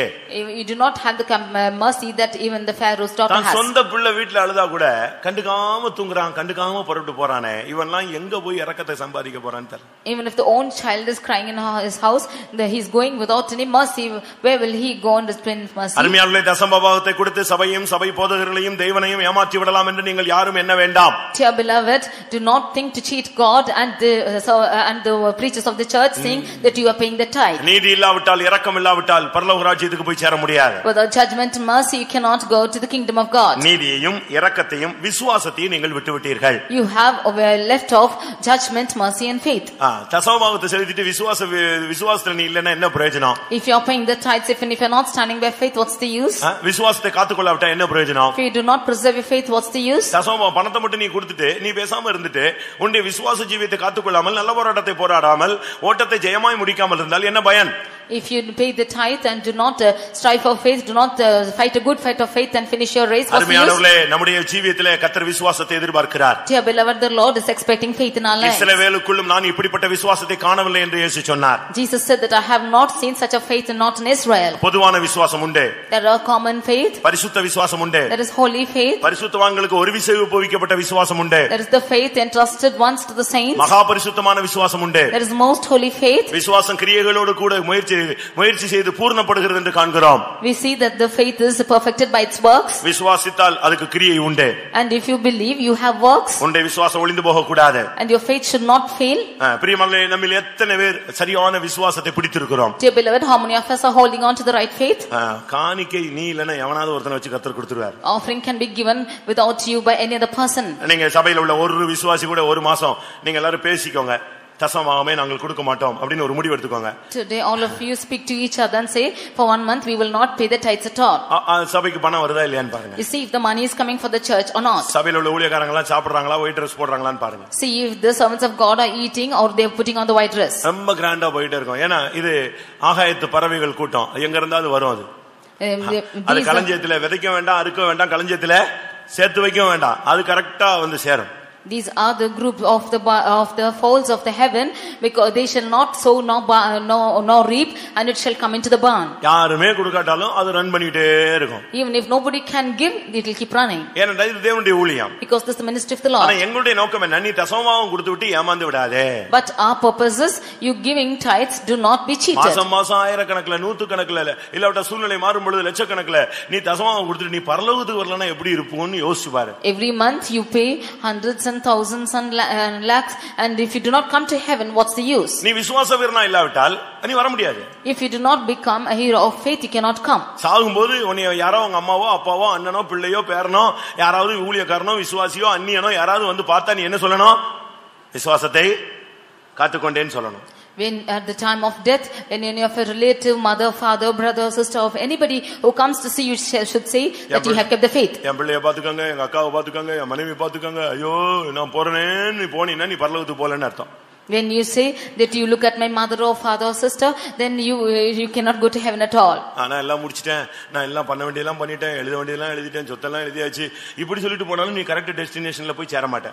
Even if you say that I have done everything, I have written everything for everybody, and you will not go to your destination. நீ சொல்லணும், எனக்கு யார் மேலயும் கசப்பு இல்ல. You should say that I have no bitterness against anyone. சுத்த மனசாட்சி இருக்கு. I have a pure conscience. விசுவாசத்தை காத்துக்கொண்டேன். I have kept the faith. அப்படி சொல்லிட்டு சாவுங்க, அடிச்சு பிரசங்கம் பண்ணலாம். இவர் பரலோகத்துக்கு போனார், இல்லன்னா நானு உழப்பி தான் பிரசங்கம் பண்ணணும். Saying so, you die and we can boldly preach, but otherwise we have to preach somewhere else. இவரை பத்தி நமக்கு பிரச்சனை இல்லை, இங்க இருக்கிறவர்கள் கேளுங்கள், நான் பிரசங்கம் பண்ணுவேன். யாருக்கு? உயிரோட இருக்கிறவங்களுக்கு தான் பிரசங்கம் பண்ணுவேன். And I should not say that you listen to the one who is here and we can preach. அப்படினால விசுவாசத்தை காத்துக்கொண்டு ஓட்டத்தை முடியுங்க. Therefore, preserving your faith, you finish your race. காணிக்க கொடுத்துட்டேன்னு முடிக்காத. Do not finish your race. அதனால இயேசு சொன்னாரு, இயேசு அழகா சொல்றார், இவைகளையும் செய்ய வேண்டும். அப்படின்னா என்ன? தசமபாகத்தையும் நீ செய்ய வேண்டும், நீதி இரக்கம் விசுவாசம் இவைகளை விட்டு விடாது இருக்க வேண்டும். If Jesus says you ought to have done this and should not leave even judgment, mercy and faith. மாசம் எவ்வளவு தசமபாகம் கொடுத்த அப்படின்னு கவுண்ட் பண்ணிக்கிட்டே வந்து உனக்கு பரலோகத்துல பொக்கிஷத்தை சேர்த்து வைக்கிறது இல்ல. எவ்வளவு நீதி, எவ்வளவு இரக்கம், எவ்வளவு விசுவாசம், இதுதான் ரேஷியோல பெர்சன்டேஜ்ல கணக்குல வரப்போகுது. He is not gathering the treasure in heaven according to the tithes you have given, but according to the ratio of your judgment, mercy and faith, he is giving you the kingdom of heaven. நீ கொடுக்கிற பணம் ஒண்ணு கூட பரலோகத்துல போய் சேர போறதே இல்ல. அங்கே அவருக்கு என்ன தேவை? பொன்னு வெள்ளியும் அவருடையது, பூமியும் அது நிறைவும் கர்த்தருடையது. நீ ஒண்ணு 16ஆம் சங்கீதத்துல சொல்லி இருக்கு, நீ கொடுக்கிற பணம் தேவனுக்கு தேவையில்லாமல் பூமியில் உள்ள பரிசுத்தவான்களுக்கு மாத்திரமே அது தேவை. All the gold and silver is his, and everything is belonging to him. சங்கீதம் 16:2-3 வாசிங்க. Psalm 16:2-3. என் நெஞ்சமே நீ கர்த்தரை நோக்கி, தேவரீர் என் ஆண்டவராய் இருக்கிறீர், என் செல்வம் உமக்கு வேண்டியதாய் இராமல் பூமியில் உள்ள பரிசுத்தவான்களுக்கும் நான் என் முழு பிரியத்தையும் வைத்திருக்கிற மகாத்துமாக்களுக்கும் அது வேண்டியதா இருக்கிறது என்று. வேற யாருக்கும் தேவையில்ல. என் செல்வம் உமக்கு வேண்டியது இல்ல. தேவனுக்கு என்ன தேவை? அவர் நீ கொடுக்கிற பணத்தெல்லாம் வாங்கி வச்சுட்டு உட்காந்து எண்ணி பாத்துட்டா இருக்க போறாரு. அவருக்கு இந்த பணம் எல்லாம் குப்பை. Your riches is not needed for him, he will give all the money. பூமியில் உள்ள பரிசுத்தவான்களுக்கும் ஆண்டவர் தன் முழு பிரியத்தையும், நீ முழு பிரியத்தை வைத்திருக்கிற மகாத்மாக்களுக்கு தான் அது தேவை.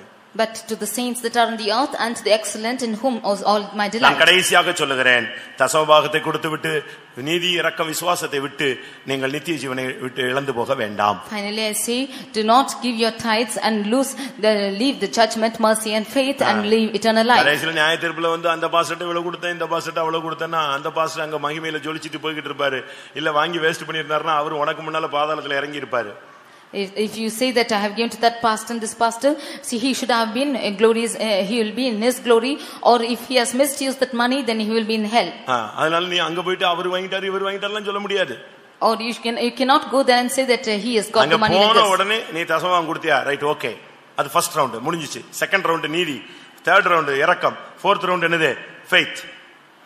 If you go there, firstly, if you say that you have given your tithes, then the first round is that, and second round is judgment, third round is mercy, and fourth round is faith. நான் தசமம் கொடுத்தேன், right, okay, அது first portion முடிஞ்சிருச்சு. If you are given tithe, that's the first round, it's over. ஞானஸ்நானம் எடுத்தாயா? Have you taken baptism? பரிசுத்த ஆவி பெற்றாயா? Have you received the Holy Spirit? பரலோக ராஜ்யத்தின் நீதியை தேடினாயா? Have you sought for the righteousness of the kingdom of God? பரிசுத்தவான்கள் போதித்த நீதியை கடைபிடித்தாயா? Have you clung on to the righteousness of the saints of God? பக்தி வைராக்கியமாய் ஜீவித்தாயா? Have you led a zealous life? Second round okay. Second round is all right. Third round உனக்கு இரக்கம் எவ்வளவு இருந்துச்சு? How much of mercy did you have? எத்தனை பேருக்கு நீ இரக்க பாராட்டி உதவி செஞ்சிருக்க? How many of you have been merciful and helped? யாரையாவது படிக்க வச்சியா? Did you யாரையாவது படிக்க வைத்தாயா? Did you educate anyone? யாருக்காவது Dress வாங்கி கொடுத்தியா? Did you get dress for anyone? யாருக்காவது சாப்பாடு கொடுத்தியா? Did you give food for anyone? யாருக்காவது வாடகை கட்ட பணம் கொடுத்தியா? Did you give anyone to rent? நல்லா புரிஞ்சுக்கணும். இத கொடுத்துட்டு நீ வந்து ஊரெல்லாம் சொல்லிட்டு இருந்தேனா அது கிடைக்காது. Giving all this, telling all around the world, you will not get it. நான் படிக்க வச்சேன். I only have educated. நான் வேலை வாங்கி கொடுத்தேன். I only got a job. பாரு பார்க்காம போறான் பாரு, ஸ்தோத்திரம் பண்ணாம போறான் பாருன்னுலாம் சொல்ல கூடாது. அப்படி இப்ப நான் தான் சொன்னேன்னா நீ நேபுகாத்நேசரா மாறிடுவ. If you say that I have done all this, you will become Nebuchadnezzar.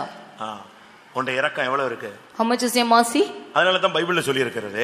Therefore it's told in the word of God. திரும்பி ஒருத்தன் கொடுத்துருவான்னு சொன்னா அவனுக்கு உதவி செய்யாத, திரும்பி கொடுக்க முடியாதவனுக்கு உதவி செய்யுன்னு சொல்றாரு. You help the ones who are not able to repay you. உங்களை சிநேகிக்கிறவர்களே நீங்கள் சிநேகித்தால் அதனால உங்களுக்கு என்ன பலன்? If you love the ones who love you, what's the use of it? அதனால தான் தருத்தருக்கு உதவி செய்யுங்க, குருடனுக்கு சப்பானிக்கு உதவி செய்யுங்க. ஏன்னா அவன் வந்து திருப்பி முடிஞ்சா சொல்லுவான் நீ நல்லா இருன்னு சொல்லுவான், வேற ஒண்ணு அவனுக்கு திருப்பி கொடுக்க முடியாது. Therefore he says, go help the ones who are blind, who are lame, because he will not be able to repay you back. நீ என்ன பண்ற? What you are doing? நல்லா இருக்கும்போது நல்ல வசதி உள்ளவனுக்கு கல்யாண வீட்டுல போனா ரொம்ப செய்யற. ஏன்னா அவன் திரும்ப என்ன செய்வான், நீ 101 செஞ்சா அவன் 201 செய்வான்னு உனக்கு ஒரு பயங்கரமான விசுவாசம். Because you do a good thing in the marriages of the ones who are in well doing. இது இரக்கம் அல்ல. This is not mercy. நீ யாராவது பிள்ளைகளுக்கு கல்யாணம் கட்டி வச்சிருக்கியா, காசு கொடுத்து உதவி செஞ்சிருக்கீங்களா? அப்படி யாராவது செஞ்சிருக்கீங்களா? Have you got married to any person giving money? நீ தசமம் கொடுத்து பேசாத, ஏழைகளுக்கு எவ்வளவு இறங்கி இருக்க அத பேசு. How much of mercy have you shown upon the poor? You speak about that. யாருக்காவது உதவி செஞ்சா நீங்க பாக்கியவான்கள். If you have helped anyone, you are blessed. நிச்சயம் நீ இரக்கமுள்ளவன். நான் அப்படினா உனக்கு இரக்கம் நிச்சயம் பரலோகத்திலே உனக்கு நியாய தீர்ப்பிலே உனக்கு இரக்கம் கிடைக்கும். Because you have been merciful in the judgment, in heaven you will have mercy. உதவி செய்ய. You help. முடிந்த அளவு உதவி செய். As much as possible you help others. எவ்வளவு உன்னால உதவி செய்ய முடியுமோ அவ்வளவு உதவி செய். As much as possible you help. அப்படியே நீ உன்னை தியாகம் பண்ணலாம், அதுல ஒண்ணும் தப்பு இல்ல. உன்னை பைத்தியக்காரன் சொல்லுவாங்க, ஏமாந்துட்டேன்னு சொல்லுவாங்க, நீ இப்படிதான் காசை கொடுத்து கரியாக்கிட்ட காலியாக்கிட்டேன்னு சொல்லுவாங்க. அத பத்தில நீ கவலையப்படாத. You can dedicate yourself. They will call you a mad person, that you have wasted the money. You don't worry about that. உன்னுடைய இரக்க குணத்தை விட்டு விடாதே. Don't leave your merciful nature. எல்லாவற்றுக்கும் மேலாக last round faith. Above all, the last round is faith. விசுவாசம் இல்லாமல் தேவனுக்கு பிரியமா இருப்பது கூடாத காரியம். Without faith it is impossible to please God. என்ன செஞ்சாலும் சரி விசுவாச வீரன் பட்டியல வந்து நின்று. Whatever might be, you should stand in the heroes of faith. விசுவாசத்தை காத்துக்கொள். You preserve the faith. இவைகளையும் செய்ய வேண்டும், அவைகளையும் விடாதிருக்க வேண்டும். You ought to have done this and should not leave the others. கண்களை மூடுவோம். Let's all close our eyes. இந்த வசனங்களுக்கு நம்மை சமர்ப்பிப்போம். Let us yield ourselves to this verse. இயேசு வரும்பொழுது நாம் மகிமையில போக வேண்டுமானால் இந்த 4 காரியத்தை நாம் செய்திருக்க வேண்டியது அவசியம். When Jesus comes, if we have to go in his glory, we have to have done 4 things. தசம பாகத்துல நீ உண்மையா இருந்திருக்க வேண்டும். You should be faithful in your tithes. உன்னுடைய நீதி எல்லா நீதியை காட்டிலும் தசமபாக விஷயத்திலே மற்றவர்களை காட்டிலும் அதிகமாக இருக்க வேண்டும். Your righteousness should exceed the righteousness of all the others in concerning your tithes.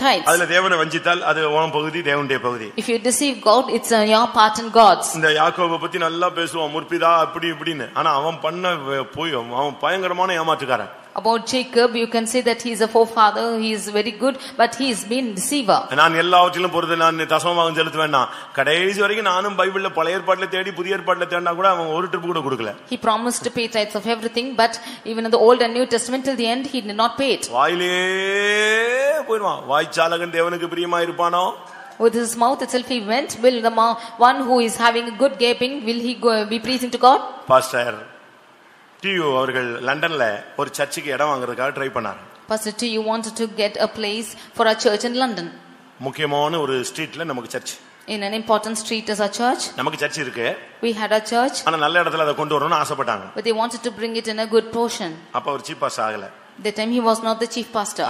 அதாவது இந்த குயின் எலிசபெத் இருக்கிற அந்த பக்கிங்ஹாம் அந்த ஏரியாவுல ஒரு இடம் கிடைச்சுதான். They got a portion in the place where the Queen Elizabeth was. உடனே விசுவாசிகள் வந்தாங்களாம். And the believers immediately came. வந்து பார்த்தாங்களாம். They came and saw. Pastor Don வந்தாராம். And Pastor Don came. அவர் என்ன ஜெபிச்சு இந்த இடத்தை வாங்கிருங்கன்னு சொல்லிட்டாராம். He said he prayed and said you get the place. உடனே விசுவாசிகள் வந்தாங்க. And the believers came immediately. எல்லாரும் வந்து பார்த்தாங்களாம். They all came and saw. எல்லாருக்கும் பிடிச்சு போச்சு. And all of them liked the place. உடனே ஒரு விசுவாசி சொன்னாராம், நான் என் இடத்துல இத வித்து உங்களுக்கு கொடுத்துறேன்னா.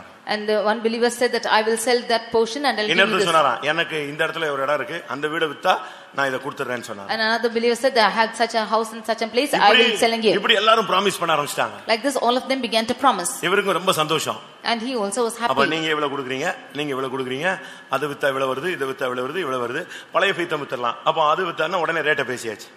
And they thought that if you had to sell such and such a place and also fix the rate. அது ரேட் பேசியாச்சு. And they fixed the rate. அதுக்கு அட்வான்ஸ் வாங்கியாச்சு. And got the advance of it. விக்கிறதுக்கு advance வாங்கியாச்சு. And got the advance to அந்த advance கொண்டு போய் இந்த பார்ட்டிட்ட வாங்குறதுக்கு அட்வான்ஸ் போட்டாச்சு. With that advance they have given the advance to buy the place. எல்லாம் okay. And it's all okay. இப்போ time போயிட்டு இருக்கு. Now the time is going. அந்த அக்ரிமென்ட் டைம் போயிட்டு இருக்கு. The agreement time is going on. இந்த விசுவாசியை பார்த்தா எனக்கு அது விக்கல pastor அப்படினானோ. And the believer said that the land is not sold. இன்னொரு விசுவாசியை கேட்டா நான் எதிர்பார்த்த ரேட்டுக்கு விக்கல பாஸ்டர் நான். And the other believer said the expected amount did not go for it. இப்படியே பார்த்தா எல்லாரும் காயை கழுவிட்டு ஓடிட்டான். And finally they all left and went. Time final ஸ்டேஜுக்கு போகுது. On the time went to the final stage. அவர் சொல்றாரு, இந்த மனுஷனை நம்புறது கால வாருவாங்கிறது அன்னைக்கு தான் நான் படிச்சு பார்த்தேன். I only that time learned that will believe on man he will draw the legs. மனுஷன் ஒரு மண்குதிரை, அது விசுவாசி சுத்த மண்குதிரை. களிமண்ணாது கொஞ்ச நேரம் லேட்டா கரையும், ஆத்து மணல் உடனே கரைஞ்சிடும். And he said that man is a mud horse, it will immediately just wash off. அவர் சொல்றாரு, இவனை நம்புன அவனை நம்புன என்ன எல்லாரும் பூஸ்ட் பண்ணி நேரா கொண்டு போய் இதை வித்து அந்த அட்வான்ஸ் கொடுத்து அந்த அட்வான்ஸ் வாங்கி இந்த அட்வான்ஸ் கொடுத்து எல்லாம் வயலேட் பண்ணியாச்சு. டைம் போகுது, ஒருத்தனையும் காணும். கோயிலுக்கு வர மாட்டேங்கிறான், கூட்டத்துக்கு வர மாட்டேங்கிறான். இவனை தேடினா அங்க ஓடுறான், அங்க ஓடுனா இங்க ஓடுறான். கடைசியில நான் நடுத்தூர்ல நின்னாரு. And he said that all of them boosted me and I went and paid their advance and they all of them stopped to coming to church. When I saw they ran from place to place. அங்க agreement போச்சுனா கொடுத்தவன்லாம் அல்லேலூயா தான். If that agreement is gone, all those who have given, it's all gone. இங்க advance வாங்குற நேரத்துல வெளிய போலனா அவன் வீட்டுக்குள்ள வந்து உள்ள உட்கார்ந்துருவான். இங்க அட்வான்ஸ் கொடுத்தது நம்ம போய் வாங்கலன்னா அந்த இடம் கிடையாது, பணமும் கிடையாது, முடிஞ்சு போன கதை. எப்படி இருக்கும்? ஃபெய்த்தமையும் காலி பண்ணிரணும், இந்த இடத்தையும் ஃபெய்த்தம் வாங்க முடியாது. எங்க போய் உட்கார்ந்திருக்கணும்? ஃபெய்த்தமே ரோட்ல தான் உட்காரணும். லண்டன்ல நல்லா இருக்கும். If they are not able to pay the advance, then the house that they have been is also gone and the new house also is gone. கொஞ்சம் கொஞ்சம் பணம் கிடைச்சது, ஆனா அந்த கோடிக்கணக்கான பணத்தை ஈடு செய்ய முடியவில்லை. They got little amount but the crores of amount could not be kept paid for it. அதுக்கு பிறகு விசுவாசிகளோட முக்கியமான எல்லாம் கொஞ்சம் கொஞ்சம் ஒதுங்க ஆரம்பிச்சிட்டான். ஏன்னா இனிமே நெருங்க நம்மள நெருக்கிடுவாங்கன்ட்டு அவங்க எல்லாம் அப்படியே ஒதுங்க ஆரம்பிச்சான். கூட்டத்துக்கு வரல, போன் போட்டா எடுக்க மாட்டேங்கிறான், தேடினா கிடைக்க மாட்டேங்கிறான், கூட்டம் முடியறதுக்குள்ள ஆமீன் போடுறதுக்குள்ள ஓடி போயிடுறான். ஒவ்வொருத்தரும் டிசைனா போயிட்டு இருக்கான்.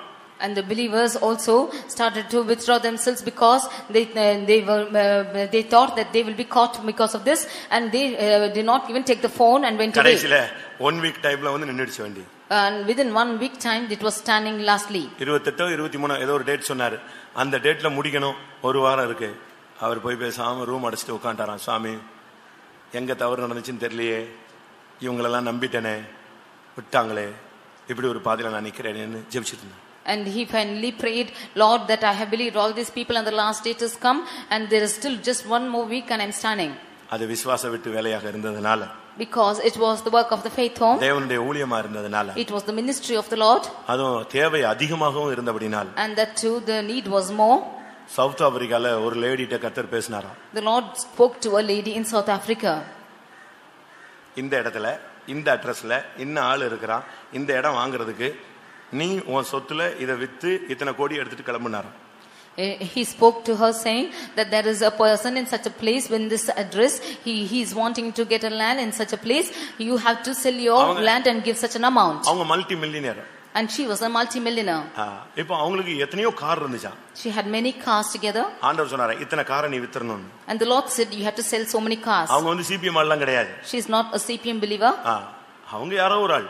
She was somebody. தெளிவான ஒரு சொப்பனம், தெளிவான அட்ரஸ், தெளிவான அமௌண்ட், இதெத வில்லு இதெத வில்லு, இத்தனை கோடி எடு, இத்தனாம் தேதிக்குள்ள நீ அங்க போய் சேருன்னு சொன்னா. She had a clear vision and clear dream and a clear thing as to amount she has to take and go to such an address on such a day. கரெக்ட்டா 4 நாளைக்கு முன்னால எங்க வந்துருச்சு? அவங்க லண்டன்ல இறங்கிட்டாங்க. Exactly 4 days before she reached London. இறங்கி correct address வச்சு கோடிக்கணக்கான பணத்தை தூக்கிட்டு கரெக்ட்டா அட்ரஸ் வந்து தட்டாங்க. With that exact address she came and knocked. அடுத்த நாள் காலையில registration. Next day morning was the registration. இந்த வீட்டுக்கு கொடுக்க வேண்டிய ஃபுல் அமௌண்ட்டும் 2 நாளைக்கு முன்னாலே கொடுத்தாச்சு. அந்த வீட்ல இருந்து 2 நாளைக்கு முன்னாலே காலி பண்ணி எங்க வந்தாச்சு? புது இடத்துக்கு வந்துட்டாங்க. The amount which has to be given, the full amount was given before 2 days and they vacated and came before 2 days itself. அவர் சொல்றார், நான் விசுவாசத்தை கடைசில காத்துக்கொள்ள கர்த்தர் கிருபை செய்தார். And he said, the Lord helped me to preserve my faith. நீங்க வந்து தேவனை நம்பி நில்லுங்க. You believe on the Lord and stand.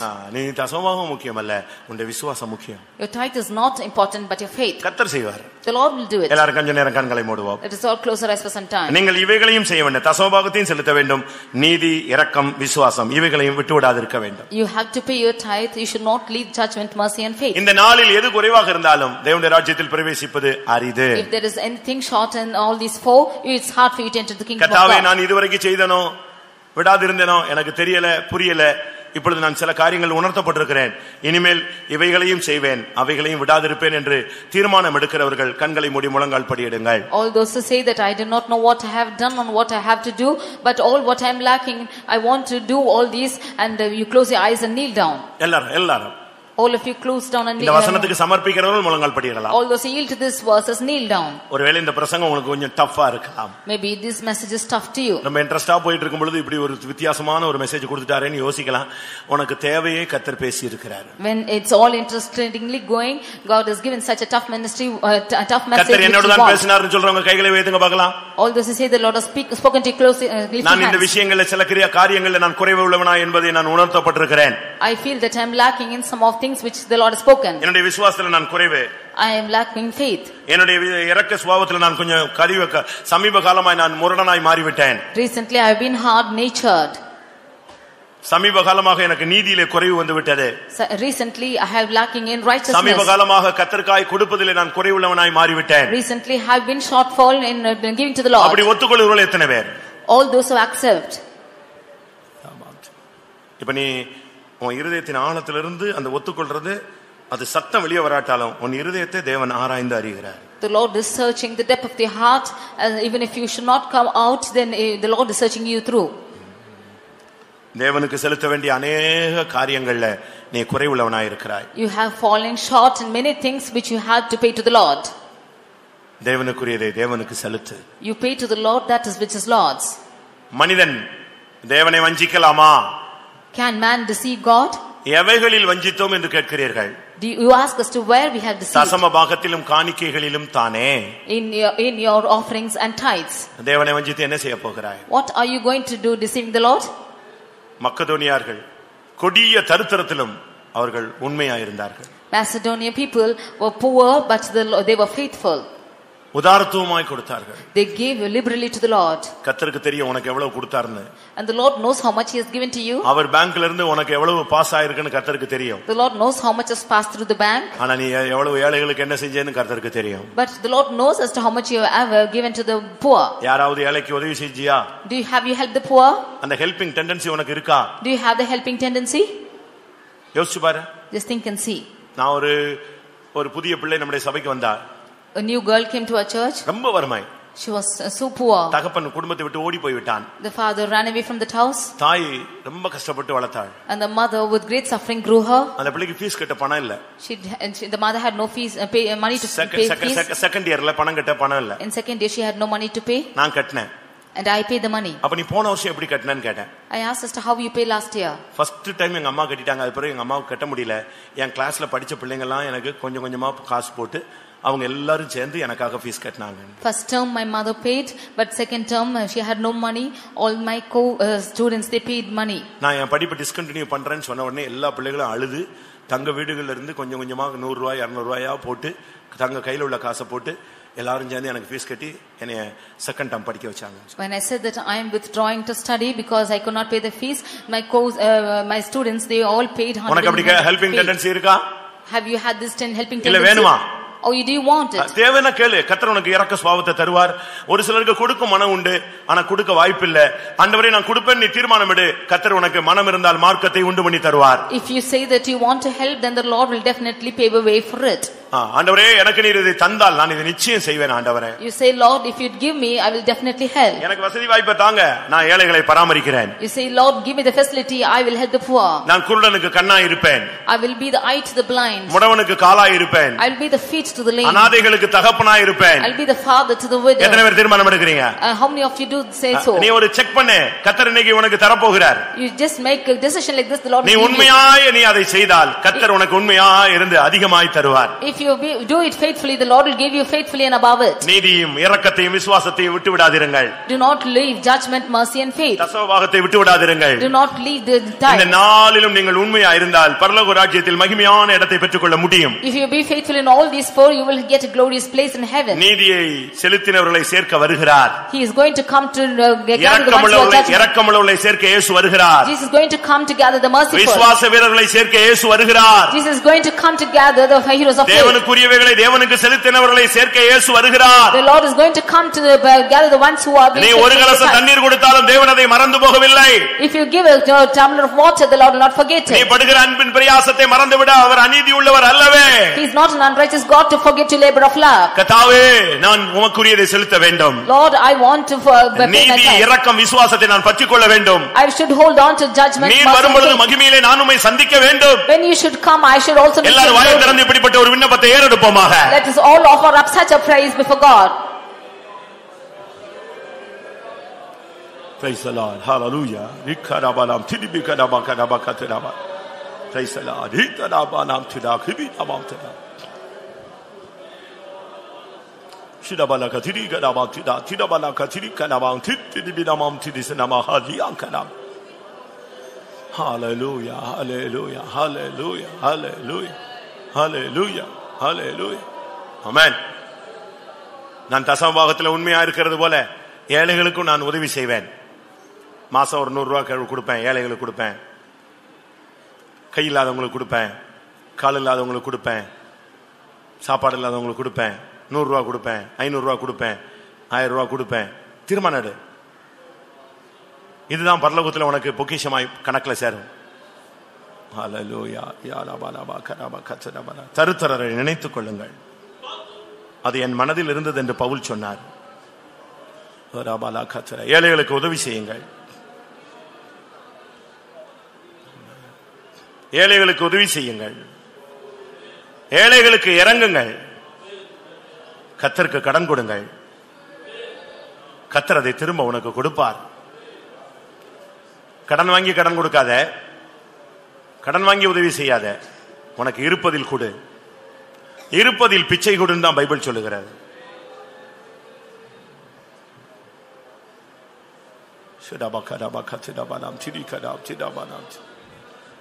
எல்லாரும் கண்களை மூடி முழங்கால் படிட்டு, கர்த்தாவே நான் நீதி இரக்கம் விசுவாசத்தை விட்டு விடாமல் அதில் சரியாய் நான் செயல்படணும் ஆண்டவரே. ஒருவேளை நீங்கள் கடந்த காலங்களில் நீங்கள் உதவி செய்திருக்கலாம், அதில் நீங்கள் ஏமாந்து போயிருக்கலாம். ஆனால் அப்படினாலும் நீ உன்னுடைய புத்தியை மாற்றிக்கொள்ளாதே, ஏழைகளுக்கு உதவி செய். இரக்கமுள்ளவர்கள் பாக்கியவான். எனக்கு அந்த வசனம் திரும்ப திரும்ப வந்துகிட்டே இருக்கு. இரக்கமுள்ளவர்கள் பாக்கியவான்கள், அவர்கள் இரக்கம் பெறுவார்கள். ஆமென். ஏழைகளுக்கு இறங்குங்கள், தள்ளப்பட்டவர்களுக்கு இறங்குங்கள், ஒடுக்கப்பட்டவர்களுக்கு இறங்குங்கள். ஹல்லேலூயா, ஹல்லேலூயா, ஹல்லேலூயா. உந்தனின் பரிசுத்தம் இரக்கம் தாழ்மையுமே எந்தனின் வாஞ்சை அதுவே. உந்தனின் பரிசுத்தம் இரக்கம் தாழ்மையுமே எந்தனின் வாஞ்சை அதுவே. தாந்திரம் அனுதினம் கிருபை வல்லமையும் என்னையே உம்மோடு நடக்க. தாந்திரம் அனுதினம் கிருபை வல்லமையும் என்னையே உம்மோடு நடக்க.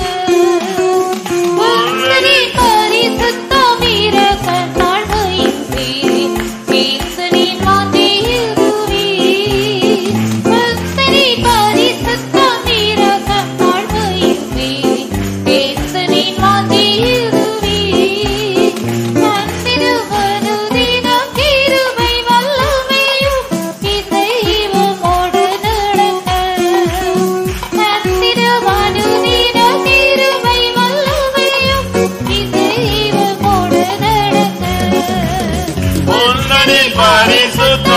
இரக்கம் தாழ்மையுமே எந்தனின் வாஞ்சை அதுவே. பரிசுத்த வீரக்கம் தாழ்மையுமே எந்தனின் வாஞ்சை இதுவே. சத்திரமனுதின கிருபை வல்லமையும் இதயமோடு நடக்க. ஹல்லேலூயா. ஆமென். சத்திரமனுதின கிருபை வல்லமையும் இதயமோடு நடக்க. உத்தரி பரிசுத்த வீரக்கம் தாழ்மையுமே எந்தனின் வாஞ்சை இதுவே. உத்தரி பரிசுத்த வீரக்கம் தாழ்மையுமே எந்தனின் வாஞ்சை இதுவே. சத்திரமனுதின கிருபை வல்லமையும் இதயமோடு நடக்க. சத்திரமனுதின கிருபை வல்லமையும் ஹல்லேலூயா. யோரமக்கத்துரபானியாரா திரபானியா. மனுதின கிருபை வல்லமையும் இதயமோடு நடக்க. சத்திரமனுதின கிருபை வல்லமையும் இதயமோடு நடக்க. ஹல்லேலூயா. சத்திரமனுதின கிருபை இபாலக்கரபக்கத்துரபானி.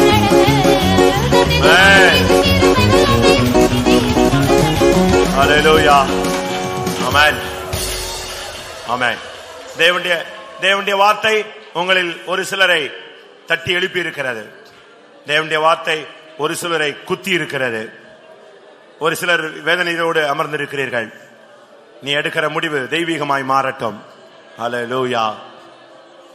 ஆம், இது எனக்கு தேவையான வார்த்தை என்று சொல்லுகிறவர்கள் எத்தனை பேர்?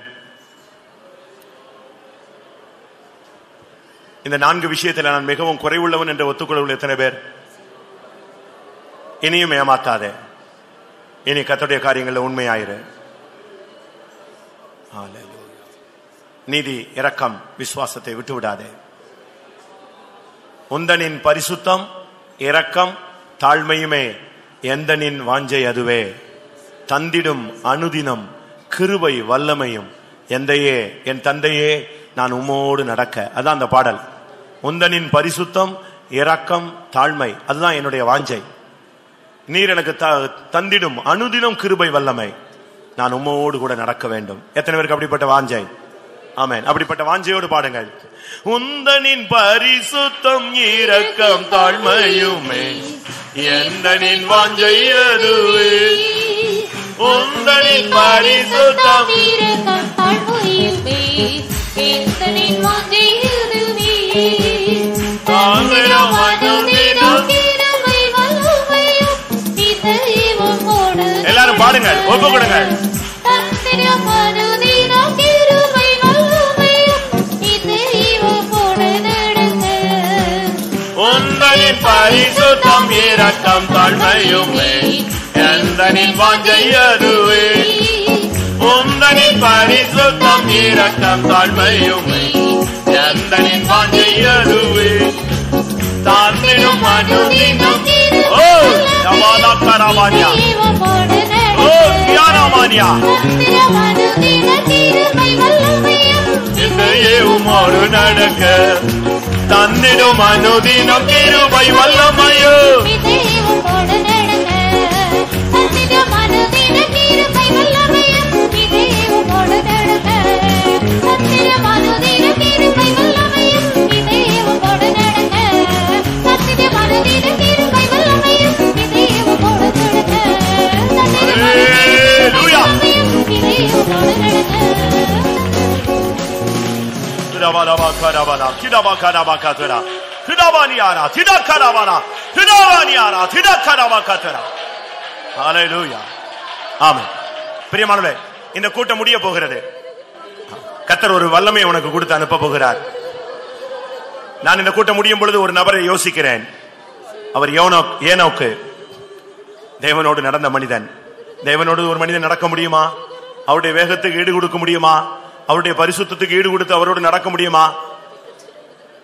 என் தேவன் நடந்து வருகிற நடைகளை அவர்கள் கண்டார்கள். பரிசுத்த ஸ்தலத்தில் என் தேவன் நடந்து வந்ததை அவர்கள் கண்டார்கள் என்று வேதம் சொல்லுகிறது. எல்லாரும் ஒரு 2 நிமிஷம் முழங்கால் போடலாமா? அந்த பரிசுத்த தேவனோடு உன்னால் நடக்க முடியுமா? அந்த விசுவாசத்தின் பூர்ணரோடு நடக்க முடியுமா? எந்த மனுஷனையும் பிரகாசிப்பிக்கிற அந்த மெய்யான ஒளியோடு உன்னால் நடக்க முடியுமா? மனுஷரில் ஒருவரும் கண்டிராதவரும் காணக்கூடாதவருமாயிருக்கிற தேவனோடு, அந்த ஏக சக்கராதிபதி நித்தியானந்த தேவனோடு உன்னால் நடக்க முடியுமா? கேள். ஆமென். ஆண்டவரே உம்மோடு நடக்க எனக்கு கிருபை தாரும். தந்திடும் அனுதினம் கிருபை, தந்திடும் அனுதினம் கிருபை வல்லமையும் எந்தையே நான் உம்மோடு கூட நடக்க. கேளு, வாயை திறந்து. நீங்க சும்மா பிரசங்கம் கேட்கறது ரொம்ப சிம்பிள். அதை ஒப்பு கொடுத்து அதுக்குரிய ஜீவனை வாங்கிட்டு நீங்க திரும்பி போகணும். அந்த வல்லமையை நீங்க பெற்றுக்கொள்ளணும். இந்த கழுகின் குஞ்சுகள் என்ன தெரியுமா? கழுகின் குஞ்சுகள் அதன் ரத்தத்தை உரிஞ்ச பிணத்தோட ரத்தத்தை உரியும். அப்படிதான் பைபிள் சொல்லுது. நீங்க விசுவாசிகள், தேவனுடைய பிள்ளைகள், அந்த வசனத்தினுடைய ஜீவனை அப்படியே உரியணும், உறிஞ்சு எடுக்கணும். ஜீவன் உனக்குள்ள வரணும். கர்த்தாவே, நான் இனி சாகிற வரைக்கும் ஆமென் நீதி இரக்கம் விசுவாசத்தை விடவே கூடாது. ஆமென். எனக்கு கிருபை தாங்க, நான் உம்மோடு நடக்க எனக்கு கிருபை தாங்க. ஹல்லேலூயா. தந்திடும் அனுதினம் கிருபை வல்லமையும் எந்தையே உம்மோடு நடக்க. தந்திடும், வாயை திறந்து சொல்லு, கேளு. தந்திடும் அனுதினம் கிருபை வல்லமையும் தந்திடும் அனுதினம்